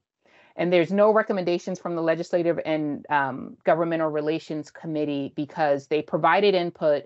We made modifications based off of the input, and we're bringing it directly to the board, considering that we are currently in the midst of legislative session.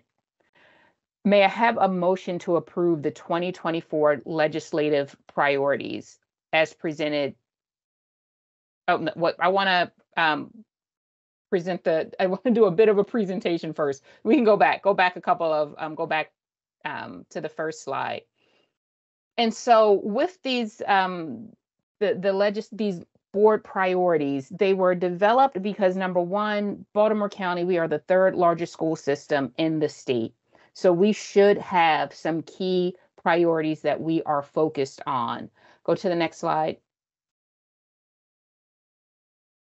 And while we support everything that MAVE is doing, we are really focused on legislation that improves student outcome.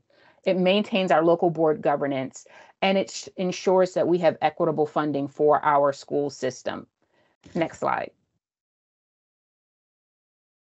And so the Maryland Association of Board of Educations, they put out their legislative priorities, and we get them, and they're overarching. They're not specific for any school system. They are just overarching board priorities. And what you'll see in the introduction to our priorities is that you know, we support them along with all the other associations. But they're not specific enough to address the nuances that matter to Baltimore County, to our community. And we know that however Baltimore County moves, we move the state because we're the third largest school system. So next slide. And so the initial version of these legislative priorities were presented to the Legislative and Governmental Relations Committee members. So that's Ms. Lichter, Ms. Pumphrey, and Ms. Drummond. And we are supported by Ms. Charlie Green, Mr. Bazemore, and Ms. Siebold.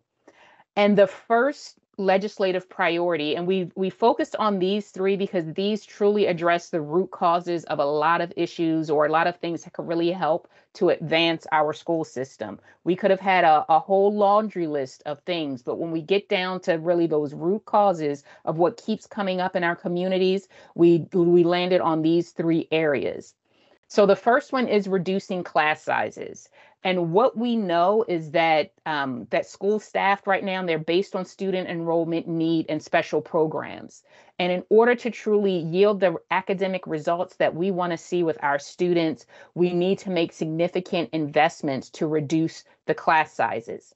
So, so for our legislative priority, we are supporting, number one, increasing the development impact fees and establishing a dedicated capital fund fee to support public school construction projects that proactively addresses overcrowding. We also support providing incentives to school systems that reduce class sizes. And this is what we're advocating for really at the state level, because what happens right now, and if you look at what it takes to build a school building, you have to have so many students in that building. So when we think about why we had to close Campfield Early Learning Center, it's because we needed more students so that we can get a new school building to accommodate even more students. School systems should not have to make those kind of decisions. And because of how the funding structures for the IAC and some of the state regulations are structured, it forces us to close schools like Campfield just so that we can build a new school. And we shouldn't have to be put in that position as a board. And so, so we are really asking the state to provide incentives to school systems that support reducing class sizes, and providing incentives that support public-private partnerships that expand pre-K enrollment opportunities for public school students. So what we know is that the Blueprint for Maryland's Future requires universal pre-K for 3-year-olds and 4-year-olds. And for any parent that has had to pay for their pre-K experience, you know it can be quite a large expense. And so we are advocating. We want to see legislation that supports public-private partnerships so that parents can still put their kids into the private child care providers, because we know that our schools may not have the space to have all the 3-year-olds, and 3-year-olds need a different kind of learning environment than a 4-year-old or a 5-year-old. And so we really want to start to reach out to some of the private child care providers to have seats for our public school students at little to no cost. So that's all under the reducing class sizes. Expanding out of school time learning. This is important because we know that what happens out of school directly impacts what happens in school. And we know that what all the research shows is that if we can keep our students engaged in athletics and arts and academic programs and those strong community partnerships, we have better returns on investments for our students and what they're learning and how they're engaging in our community. It even helps with crime rates and just an overall helping to uplift the Baltimore community, the Baltimore County community. And so we support incentivizing the expansion of out-of-school time programs that complement the continuum of learning experiences and activities that occur during the school day. And we also, we want expanded out-of-school time learning resources that support expansion of community schools, which we know is so needed in our, in Baltimore County. And then the last piece is around school schedules. So this gets back to reducing class sizes. I mean, having equitable opportunities for students to enroll in all of our magnet classes. Right now, we are restricted by the 180-day calendar and the 1,085-hour count for schools.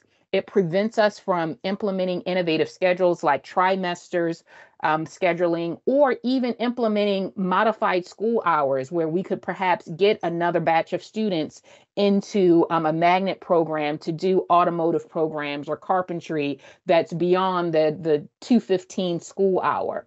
But right now we can't do any of that, and we can't even begin to explore innovative school schedules because there's a state law that prevents us.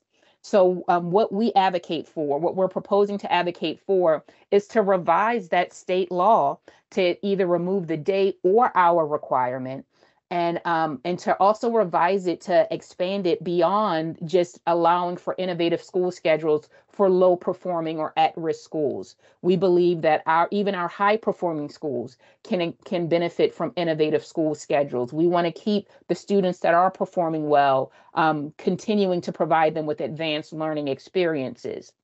With the innovative school schedules, this also connects to the expansion of community schools. So we want those additional resources to expand community schools and to incentivize school systems to implement school calendars. And I just want to emphasize that innovative school schedules, it is a gradual process that will take money and time. But if we can start laying the foundation now, then our students who enroll in the future, we can have something more innovative to provide them. So we are proposing these 3 legislative priorities, and how we would use these priorities, we would send them to all of our elected officials.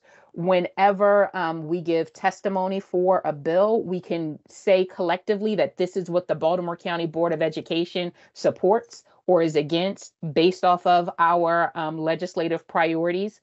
And then we can use this as foundations for future legislative sessions to work with lawmakers in crafting bills that can really address these areas. And so I'm going to pause there, and I'm going to ask for, may I have a motion to approve the 2024 legislative priorities as presented in Exhibit Q1? So move, Stileski. May I have a second? Second from Pong. Okay, and I would like to open it up for any discussion. And Ms. Henn.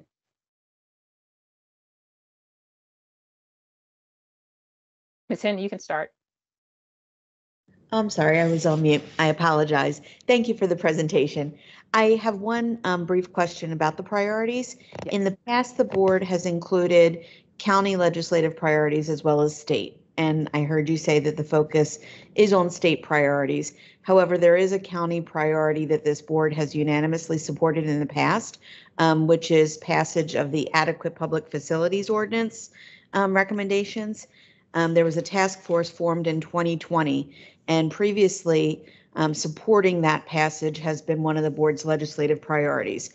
I would like to see that included. It complements the need for increased school construction funding by better balancing development with investments in school construction. And the current council chairman has indicated his support for this as well, as it is one of his priorities. So I think to show our support as a board for that is not only timely, but consistent with our priorities that have been outlined here. So if you would accept an amendment to add supporting the adequate public facilities ordinance task force recommendations as a legislative priority, I would make that motion.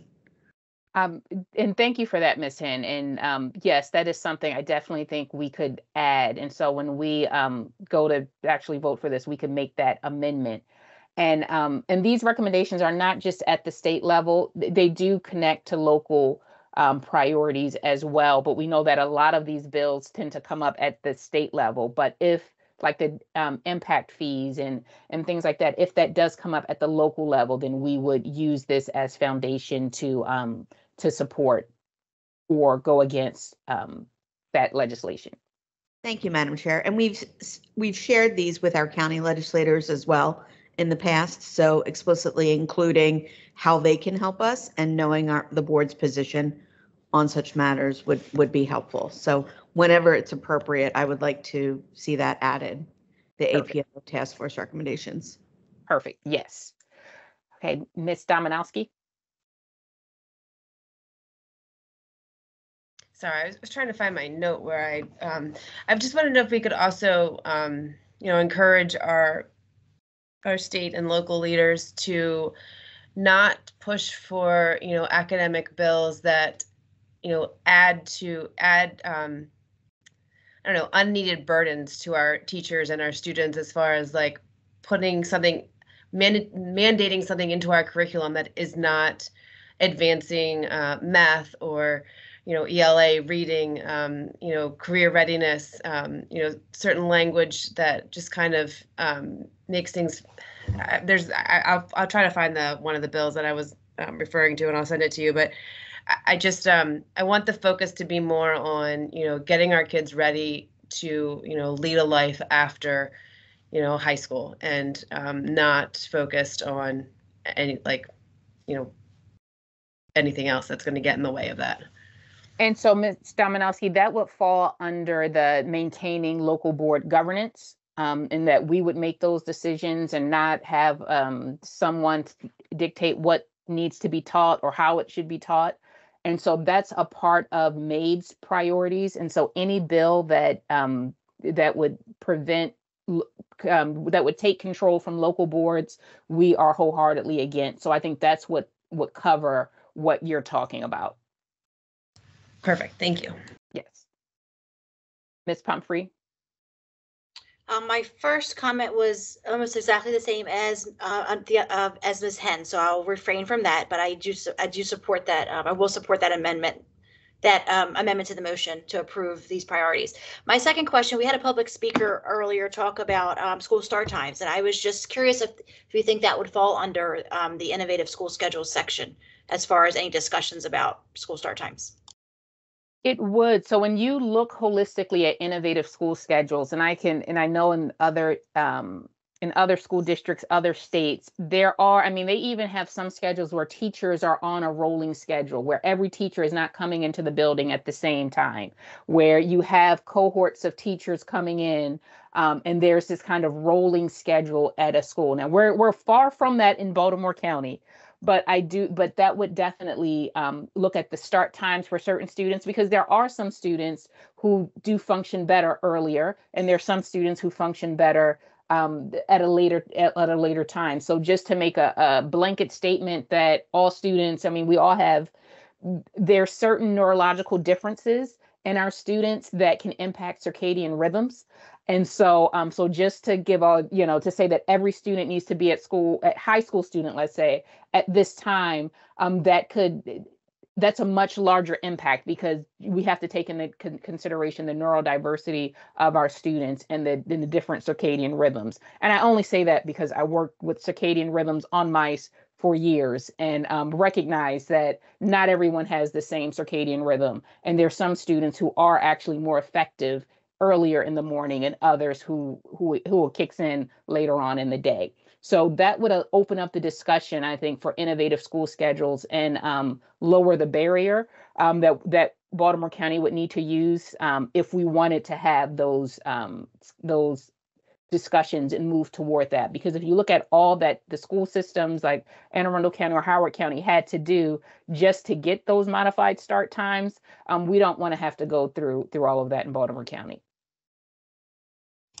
Thank you. Any other questions? So, Madam Chair, there's a motion on the floor. May I offer my amendment now? Yes, so now you may offer your amendment. Thank you. I move to approve the legislative priorities with the addition of the Baltimore County Adequate Public Facilities Ordinance Task Force recommendations.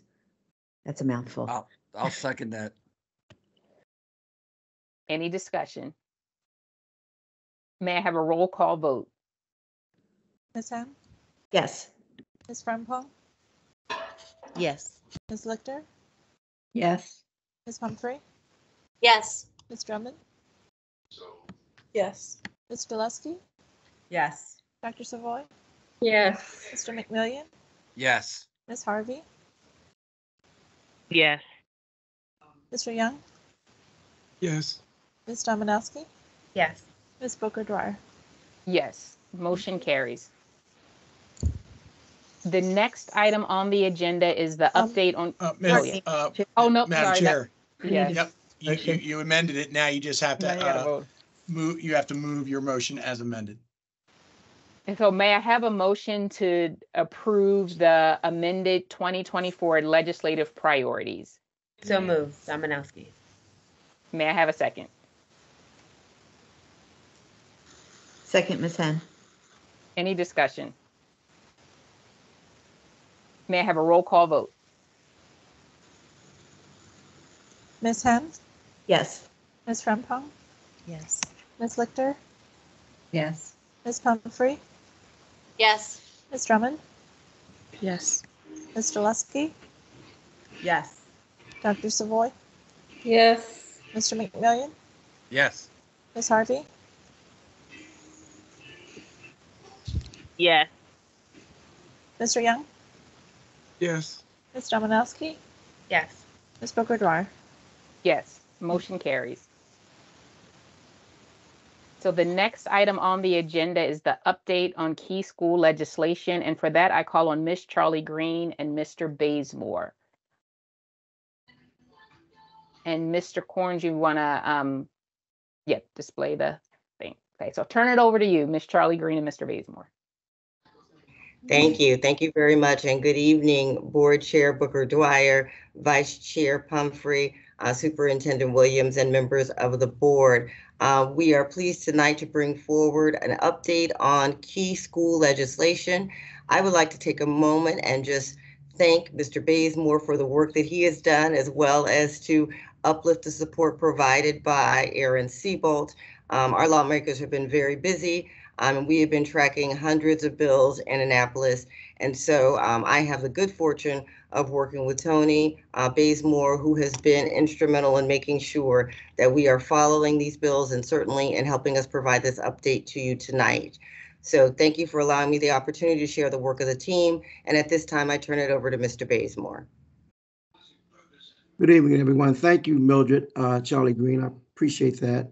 And good evening, Madam Chair Booker Dwyer, Vice Chair Pumphrey, Superintendent Rogers, and to all the board members.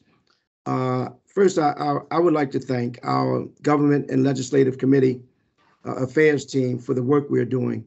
As Ms. Charlie Green said, we are tracking well over 200 bills this session, and I think it may be up to 300 at this point.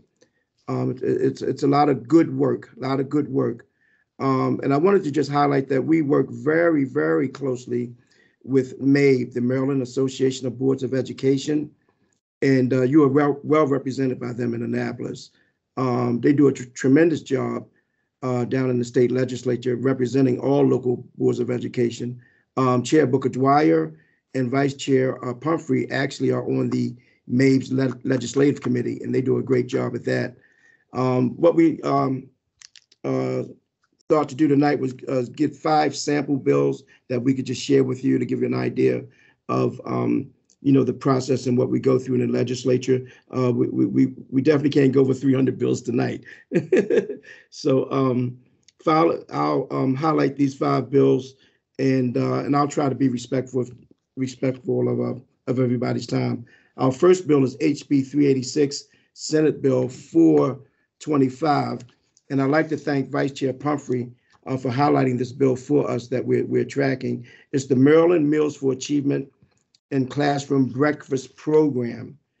This bill authorizes elementary schools participating in the Maryland Meals for Achievement program to serve breakfast in any accessible part of the school, including grab-and-go carts after the arrival of students to the school, provided that these students are allowed to consume the meal in the classroom after the start of the school day.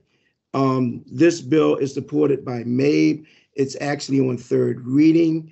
All the local LEAs love this bill because it gives us flexibility around food and nutrition without compromising any quality.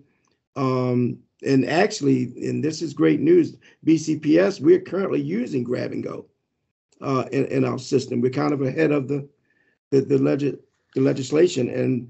And speaking with Jamie Hetzler, our director of nutrition and food and nutrition, we've had great success with this. So obviously we support this. MABE supports this. Jamie Hetzler actually came down and she actually testified in support of this bill. So I just want to thank her as well. And if anybody have any questions on this bill, be glad to answer. If not, I'll move to the next one. I'll just make a comment and thank you for bringing that to our attention, because this is very important to me. So I appreciate it. Although we are currently in BCPS using this, I think it's important that the funding could change. So it's important that we also follow and support this bill. Thank you. Absolutely. Thank you, Vice Chair Pumphrey. And Mr. Bazemore, you can do a high-level overview of all the bills, and then we can ask for questions after. Okay. Thank you, Madam Chair. Appreciate that. Our second bill is HB 74. Delegate Michelle Guyton. This is her bill. She's in the northeast of Baltimore County. It's called the Lifesaver Schools Program Establishment Bill. This bill establishes the Lifesaver Schools Program to recognize public schools that provide health and safety training to students and school personnel. The Maryland State Department of Education must designate a public school as a Lifesaver school if the school applies and meets the criteria adopted by MSDE. MABE supports this bill as well. This is a voluntary program for LEAs if they choose to opt in to get this designation. It's revenue neutral, and it's on 2nd reading in the state legislature. The next bill is House Bill 75, Senate Bill 3777. It's already been cross-filed. The sponsor on the House side is Delegate Eric Ebersol from Baltimore County and Senator Nancy King. And this is the Teacher Development and Retention Program. And you've spoken quite a bit about, attracting and retaining teachers tonight. So this bill actually is a pilot program. The bill expands eligibility for teacher development and retention programs, providing an educator stipends. And the pilot program terminates June 30th, 2029. It provides stipends for interns that includes otherwise eligible individuals who initially enrolled in any Maryland community college. So it's a community college-based bill. It supports all of our efforts in trying to attract and retain teachers by giving financial support and incentive to students to become teachers. The blueprint supports, this is one of the pillars, teacher retention and hiring, and the blueprint supports this. And again, MABE supports this bill as well. Our third bill is House Bill 108, Senate Bill 451.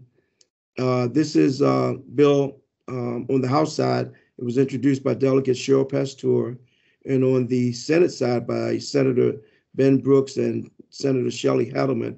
It's what we call a local bill. This is not a statewide bill. I wanted to give an example of that. So it will only affect Baltimore County Public School. This bill is moving forward through the Baltimore County House delegation and our Baltimore County Senate delegation. It's called the Baltimore County Board of Education Non-Student Member Compensation and Student Membership Scholarship Alterations. And the bill increases compensation for members of the Baltimore County Board of Education and for the non-student member, our student board member. Other than the chair of the board, increases by $9,000 to a total of $16,500 annually. That's being proposed. Compensation for the board chair increases to $17,500. The student member scholarship goes up from $7,500 to $10,000. The bill has been amended to actually take effect July the 1st, 2026. Typically, if the local jurisdiction recommends a bill, it then goes to the full committee, and they typically will defer to the local, House or Senate delegation. And this bill is moving, and I think it's scheduled for a vote on the Senate side Monday. And MABE doesn't weigh in on local bills unless we need them, then they'll be there. But other than that, they usually allow the local jurisdiction to shepherd their bills through. House Bill 116 is in the Ways and Means and Economic Matters Committee. It's the Teacher Degree Apprenticeship Program. Again, this is a pillar of the blueprint that encourages apprenticeships and CTE training. It's a grant program. So the bill establishes the Teacher Apprenticeship Startup Grant Program. It's administered by the Maryland Department of Labor and provides opportunities to begin a career in education in the state to high school students, college students, and most importantly, career changers. So the program is supported by a MABE, and there's a lot of enthusiasm around this bill. I think it's probably going to make its way through the legislature this year. Are there any questions about any of the bills? If not, we'll move to the next slide. Our next slide is, we just wanted to give you some key dates of interest in the state legislature. Sign and die when we adjourn is April the 8th. As I said earlier, we've got about 300 bills already, and it's not even crossover yet. So bills still can be dropped as we speak, and they are. But the date for all of us tonight is March the 18th. That is the date that we call crossover. That's when each chamber sends to the other chamber those bills that it intends to pass favorably. So that's a key indicator of whether or not a bill will pass. So we'll keep our legislative committee will definitely keep our eye on March the 18th, and we'll be reporting out on that. And next slide, and I believe this is the last slide. We just wanted to give some information on testimony and the protocols and guidelines for testifying, because individual board members can testify, and they have been. We've been engaged for for a few years now and very active in that part of it, including members that are here tonight. You can always contact us. We can walk you through if you want to testify on the bill, if you want information, research, contact us. But you can also go on the Maryland State General Assembly website.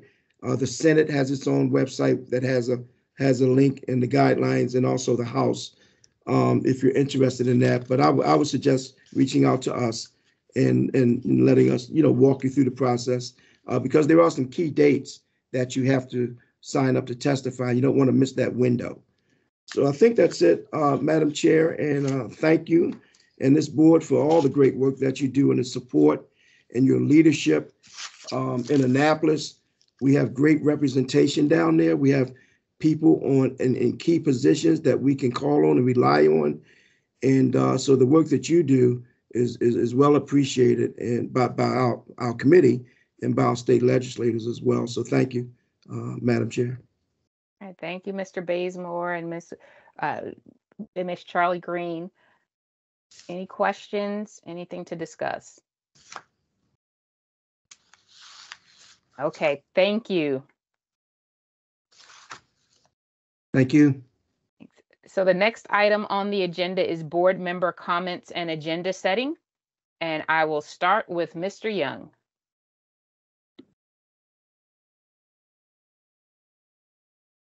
No comments. Okay, Ms. Dominowski, No comments. Ms. Hen, No comments. Ms. Frimpong, No comments. Ms. Lichter, I'm good too. Ms. Pumphrey, For the sake of time, I'm going to hold mine until next time. Ms. Drummond, No comment. Ms. Dulesky, Long night. Thank you to everybody for your hard work with the budget. No comment. Dr. Savoy, No comment. Ms. Harvey, No comment. and my last comment is, I know it was National School Counseling Week, and so thank you to all the school counselors. Happy Lunar New Year. Enjoy Black History Month. And that's all the comments that I have. Thank you so much. Thanks. So the last item on the agenda is announcements. The board will hold a public hearing on the Northwest Area Elementary School boundary recommendation at Sudbrook Magnet Middle School in the auditorium on February 21st, 2024 at 6:30 p.m. Speaker sign up begins at 5:30 p.m. The next board meeting will be held Tuesday, February 27th, 2024 at 6:30 p.m. Thank you for joining us tonight. The meeting is now adjourned. Thank you all. Have a Thank good you. evening, everyone. Good night. Good night. Thank you. Good night. Good night, everyone. Good night. Thank Bye. you. Valentine's Day. Yes.